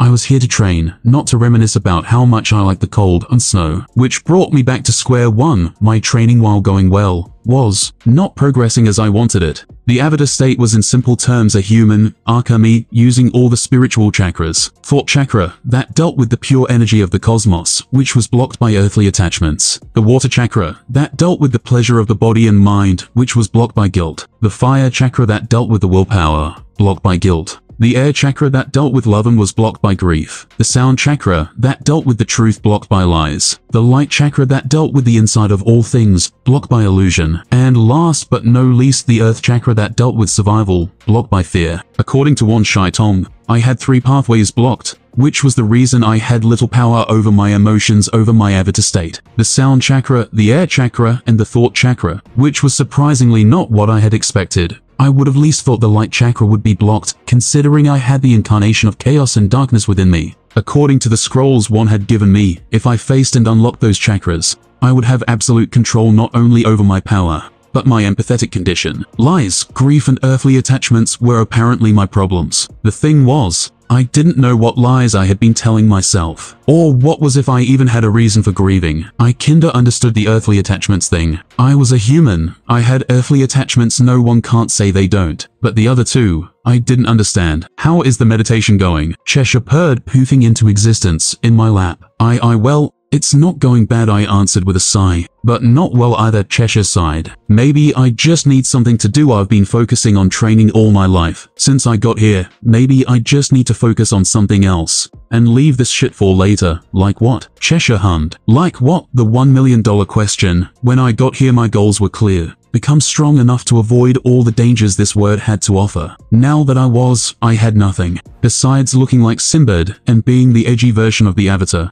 I don't know, perhaps I could go back to the north and see how things go from there. I did miss you and Sakura. Heck, after the spirits I even miss Paku. But I will take some vacations, I chuckled. Well, they do say a rested mind is the key to success. Cheshire nodded in agreement. UPOV, I miss him every day. Perhaps Sakura was right. Perhaps I did feel something for him more than friendship. But regardless of my feelings, I wanted him here, where I could talk to him, bother him, and train with him. Why did he had want to explore the world? I sighed. Well, when I made the comment about you crushing on him, I did not expect this, Sakura chuckled. I don't think I like him that way. I wasn't even sure anymore. I would only know for sure if I saw him again. Maybe you don't bug. Hey, I'm not saying you love him. But every girl needs a boy toy to release some tension, if you catch my drift. And Akira is the only boy you ever showed mild interest with. Sakura winked at me. Oh, for the love of. I blushed at the idea. I am a princess. A piece of advice, princess. Have some fun before tying the knot. Sakura rolled her eyes at me.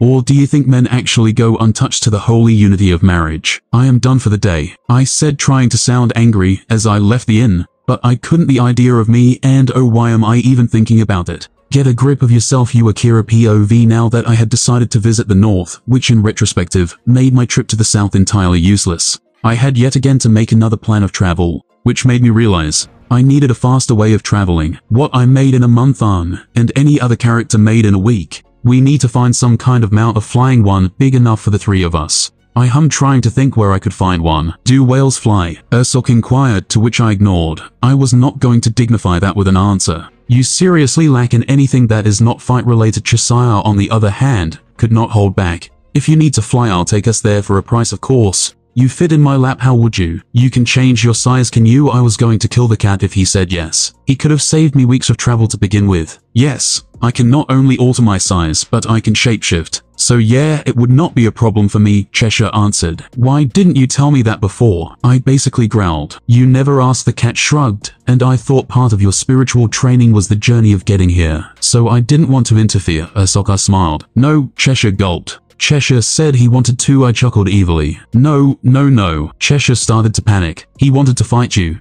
I finished completing my evil revenge. Let us fight. As soon as I said that, Ursok jumped at Cheshire. The ride to the north was smooth, the silky hair of Cheshire against my skin, made for the perfect bed, that accompanied by the night wind that was pleasantly cool tonight. It was perfect. From above Cheshire, I could see the sea, and more, the waves of the water moving side to side, up and down. A beautiful sight to behold. While I admired the view from above, Ursok was, in the meantime, talking about how many people he would challenge, and things like that, showing he still had his one-track battle-lusted fueled mind. You think the humans will recognize you? Ursok inquired, taking a break for his battle talk. How odd. I don't know. I sighed, but I sure hope you and Sakura do. If the rest don't, it would be a plus. I chuckled. Oh yeah, the humans that shunned you for being the strongest. Ursok growled. I shall burn them to the ground. Haha, no need to. I waved his idea off. But thanks, the sentiment is nice. I could tell that much. He was actually mad I was shunned. I could feel it on his emotions. Very well, Ursok pouted. I wanna meet that lady, the one that cooks like a goddess, Cheshire added, drooling at the idea. You will, I answered. The next day we arrived at the tribe. It was around noon. When we got to the Moonlight Inn, the streets around, as always, were so busy that, at first,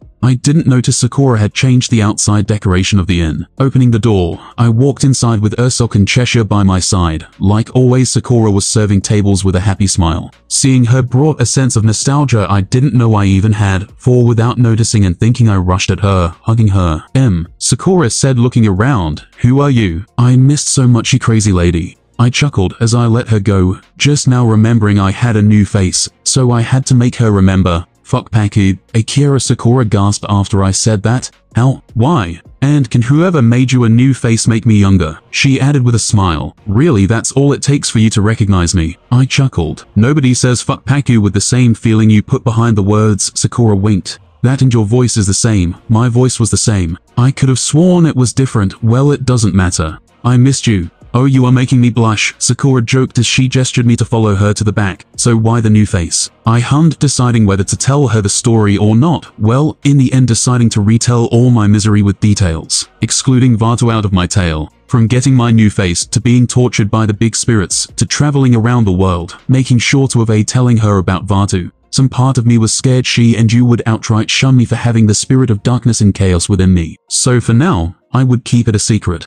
After a few hours catching up with Cheshire and Ursok eating the restaurant out, Sakura basically dragged me to the palace to see you. Not gonna lie, I was a bit stressed about it, but mostly excited to see her, wondering what had she been up to all this time, and if she like Sakura would recognize me at first glance. Inside the palace we were led to use bedroom by a guard. Inside you was sitting on her sofa reading a book. Putting the book down, she looked towards the door with a scrutinizing look, staring at me. Akira, you gasped in shock, jumping out of her sofa, and tackled me into a hug. I blinked in surprise, wondering how the fuck did she know? I didn't even talk. How? I mumbled, hugging her back. Half spirit, remember, you chuckled. So that's how she knew it was me the moment she saw me. Well, I'm glad. I have a question though, you said, breaking the embrace. Why do you have a spirit inside you? I blinked in shock, instinctively taking a few steps back, while trying to formulate an answer for her inquiry. Well fuck it, time to be completely honest. I can't lie to them if they like me. They have to do it with Vato inside. I merged with one. Elaborate that answer, Sakura added with a confused expression. Taking a deep breath, I started to tell them about Vato, about how he was one of the spirits that form chaos and order. That Aang had the order and I had the chaos. That because of that there were two avatars now. I spared no detail in my journey from me becoming the Dark Avatar to almost killing Aang. Wow, you said after a long moment of silence, assimilating what I had told her. So you are the Avatar, or rather an Avatar, Sakura concluded. Pretty much, I nodded. And you feel okay, Sakura added. That empathetic thing you said you had doesn't get crazy with the spirit of chaos inside of you. Yes it does. Not much, liar, you sighed. Alright, it does bother me.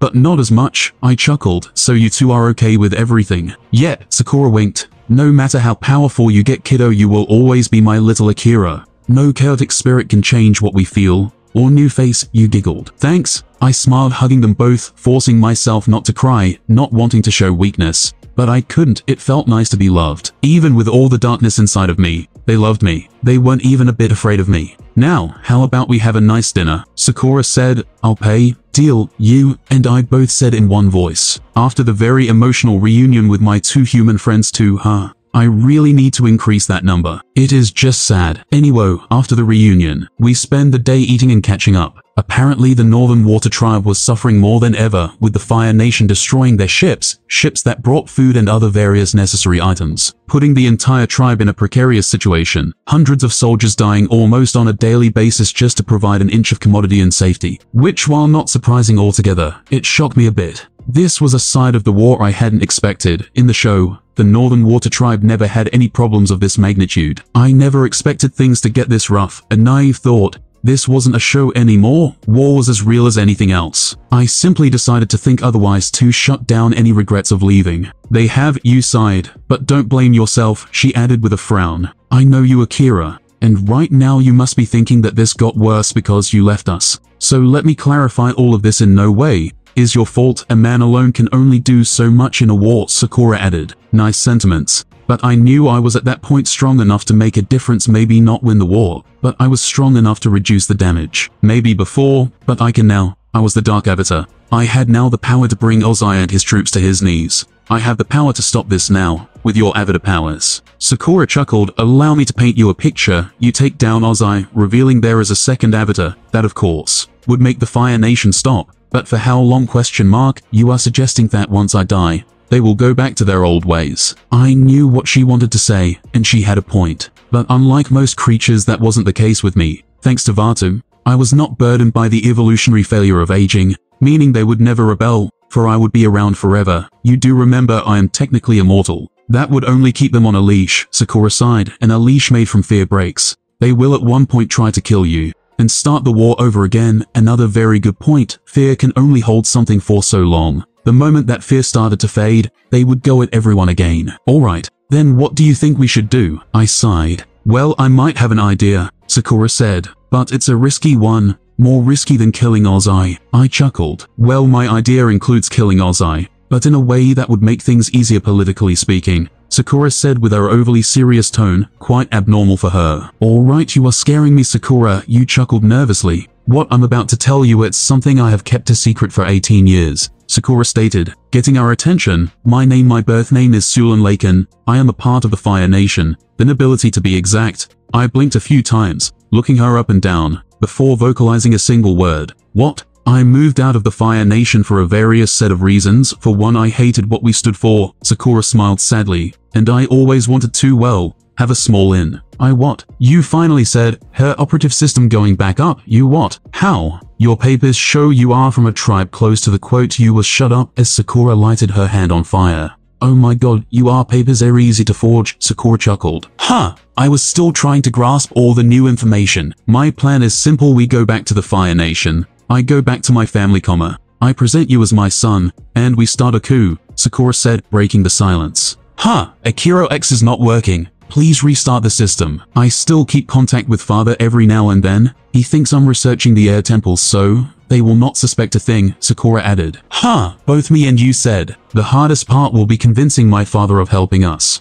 But he is a man of family about anything, so he will side with you if he thinks you are his grandson, and with me, because I am his baby girl, Sakura chuckled. So will my brothers. Huh, I mumbled. Huh, you nodded. Then once we had their support, we just have to start a coup, kill the Fire Lord, and put your pretty ass on the throne, Akira, Sakura chuckled. Huh, Akira X restarting, please stand by. Huh, you mumbled. The next thing would be marrying you to a foreigner. That would cement the peace even more, Sakura winked at us. Huh, oh come on. This is not as impressive as you getting a new face, body, spirit, age, and last but not least the dark incarnation of chaos within you, Sakura pouted. I am sorry, I said, coming back to reality. It's just wow, no kidding, you nodded. It's mind-blowing. I am already knew Akira would do something of stupid proportions on his trip. Yes, I am predictable, I nodded. But this is mind-boggling, you added. It's true, I am a chaotic menace. But I did not expect this, heck. I had Vata declaring his love to Rava above this on my list. I laughed. Don't make me come out there, Vata growled, waking up just for that. You can't, I inwardly chuckled. Alright, I get, Sakura chuckled. But what do you guys think? I think it's a fun idea. Worst case scenario, I kill Ozai. Best case scenario, I kill Ozai. I shrugged. It's a win-win for me. Yeah, and if things go as planned, you would be the Fire Lord, Sakura smiled. Say what now? Both you and I shouted in shock. Both you and I sat while we silently paid attention to Sakura's plan. While simple and possibly very viable, provided, of course, things go as planned. The plan was to go back to the Fire Nation, where she would present me as her child, and with time, start a rebellion from within. This plan, while beautiful on paper, it had a bunch of holes. Like, for example, while she had indeed kept contact with her father, she hadn't told him about her having any kids at all. So things regarding my existence and how I just suddenly came to be would be hard to prove and fill. Sakura, what exactly are you going to tell him? I mean, I sighed. It's, look, while I'm up for the idea, I want to understand how will you make them believe I am your son? Well, I might have told my dad I had a kid, Sakura said, blushing. I got a cat a year after I left, and well, I referred to him as my baby on my letters, and Dad never corrected me. Oh God, please tell me my name is not Cotton Ball or something. I chuckled. No, I never named him. I just called him baby, Sakura giggled. So let me see if I get this right. 18 years old, you left the Fire Nation, right? I asked, getting a nod from an answer. Then a year later, you got a cat, and in your letters, you called him your kid or baby, right? Sakura nodded once again. Your dad somehow never asked if that baby or kid was real or what was his name, or if he or she was human, right? Well, he did ask. He knows baby was a boy, Sakura said. Alright, but your father never showed any interest in him. I mean, if he thought it was your baby and he is like you described, wouldn't he have tried to meet him, and or at the very least, send some gifts? He can't leave the Fire Nation, his position requires him to stay. And well, he did send a lot of stuff for his imaginary grandson. Every year, I get a gift and money for him now you. With a letter of him begging me to go back so that he can meet his grandson, Sakura sighed. He just doesn't push me, because he just thinks I am still mad with him for what he did. Alright, so do I need a name change? I asked. No, Akira is pretty common, Sakura smiled. So what happens after he gets that throne? You asked, breaking her silence.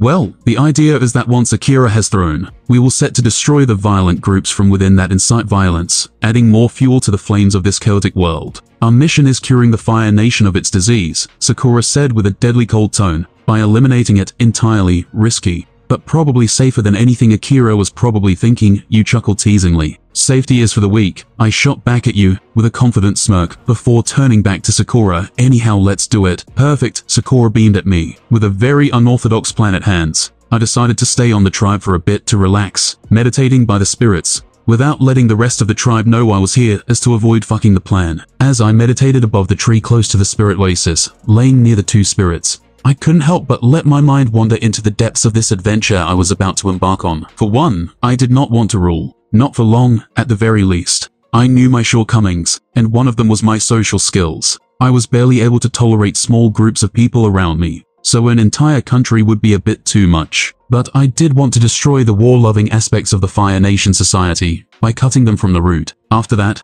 I would probably have to find someone worthy of ruling, someone completely opposite to Ozai. Iroh. That could work if he wanted the throne. I suppose I will see how to fix that as I go. You could leave a cub. Is that how you humans call your littles? Vaatu inquired, breaking my meditation. You mean an heir? That would mean I would have to stay until the kid is ready. Ain't nobody got time for that, I chuckled. I wasn't going to lie, the idea of fucking the timeline, so bad my knowledge of it becomes obsolete, it's very enticing. So much, it's the second reason on my list for going with this plan. Because until now, my changes on the story had been pretty small, like killing Zhao. That didn't change shit. Killing Ozai, on the other hand, would change the entire world as I knew it from TV, making my journey very interesting. Sakura POV 18 years ago. I vowed to never go back to the Fire Nation, a place that since childhood I had grown to despise. We were sheep following an ideal that the Fire Lord was perfect, and for that perfection, we applaud his every action, no matter how awful and inhuman said actions were. There it was, my nation praising a mad king. I was happy here, more than I could have possibly hoped for me 20 years ago. I had given up in trying to change the world, and now, I was going back, for I had found the weapon, the key I was looking for. Akira was the final piece of the puzzle, the weapon I would use to break the chains. I felt bad for using him,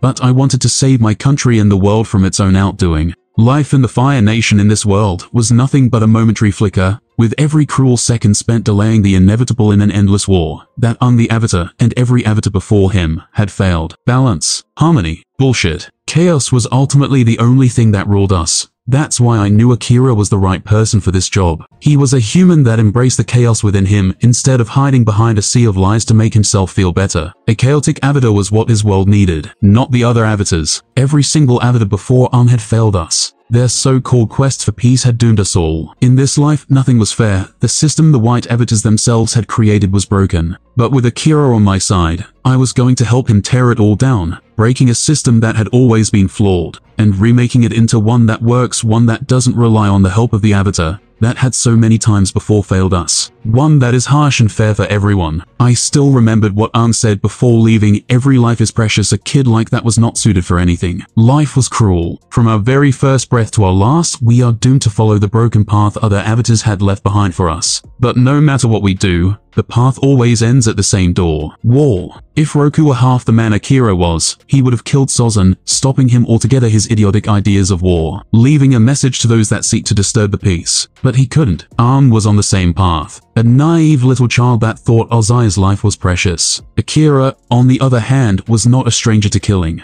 and never did without a good reason. He understood the root of all evil had to be exterminated if peace was to endure. And that concludes this episode. If you enjoyed it, I'd seriously love it if you guys could leave a like on the video, as it genuinely helps out so much, and it keeps me going. Plus, it takes only 1 second. That said, have a wonderful day. See you in the next one.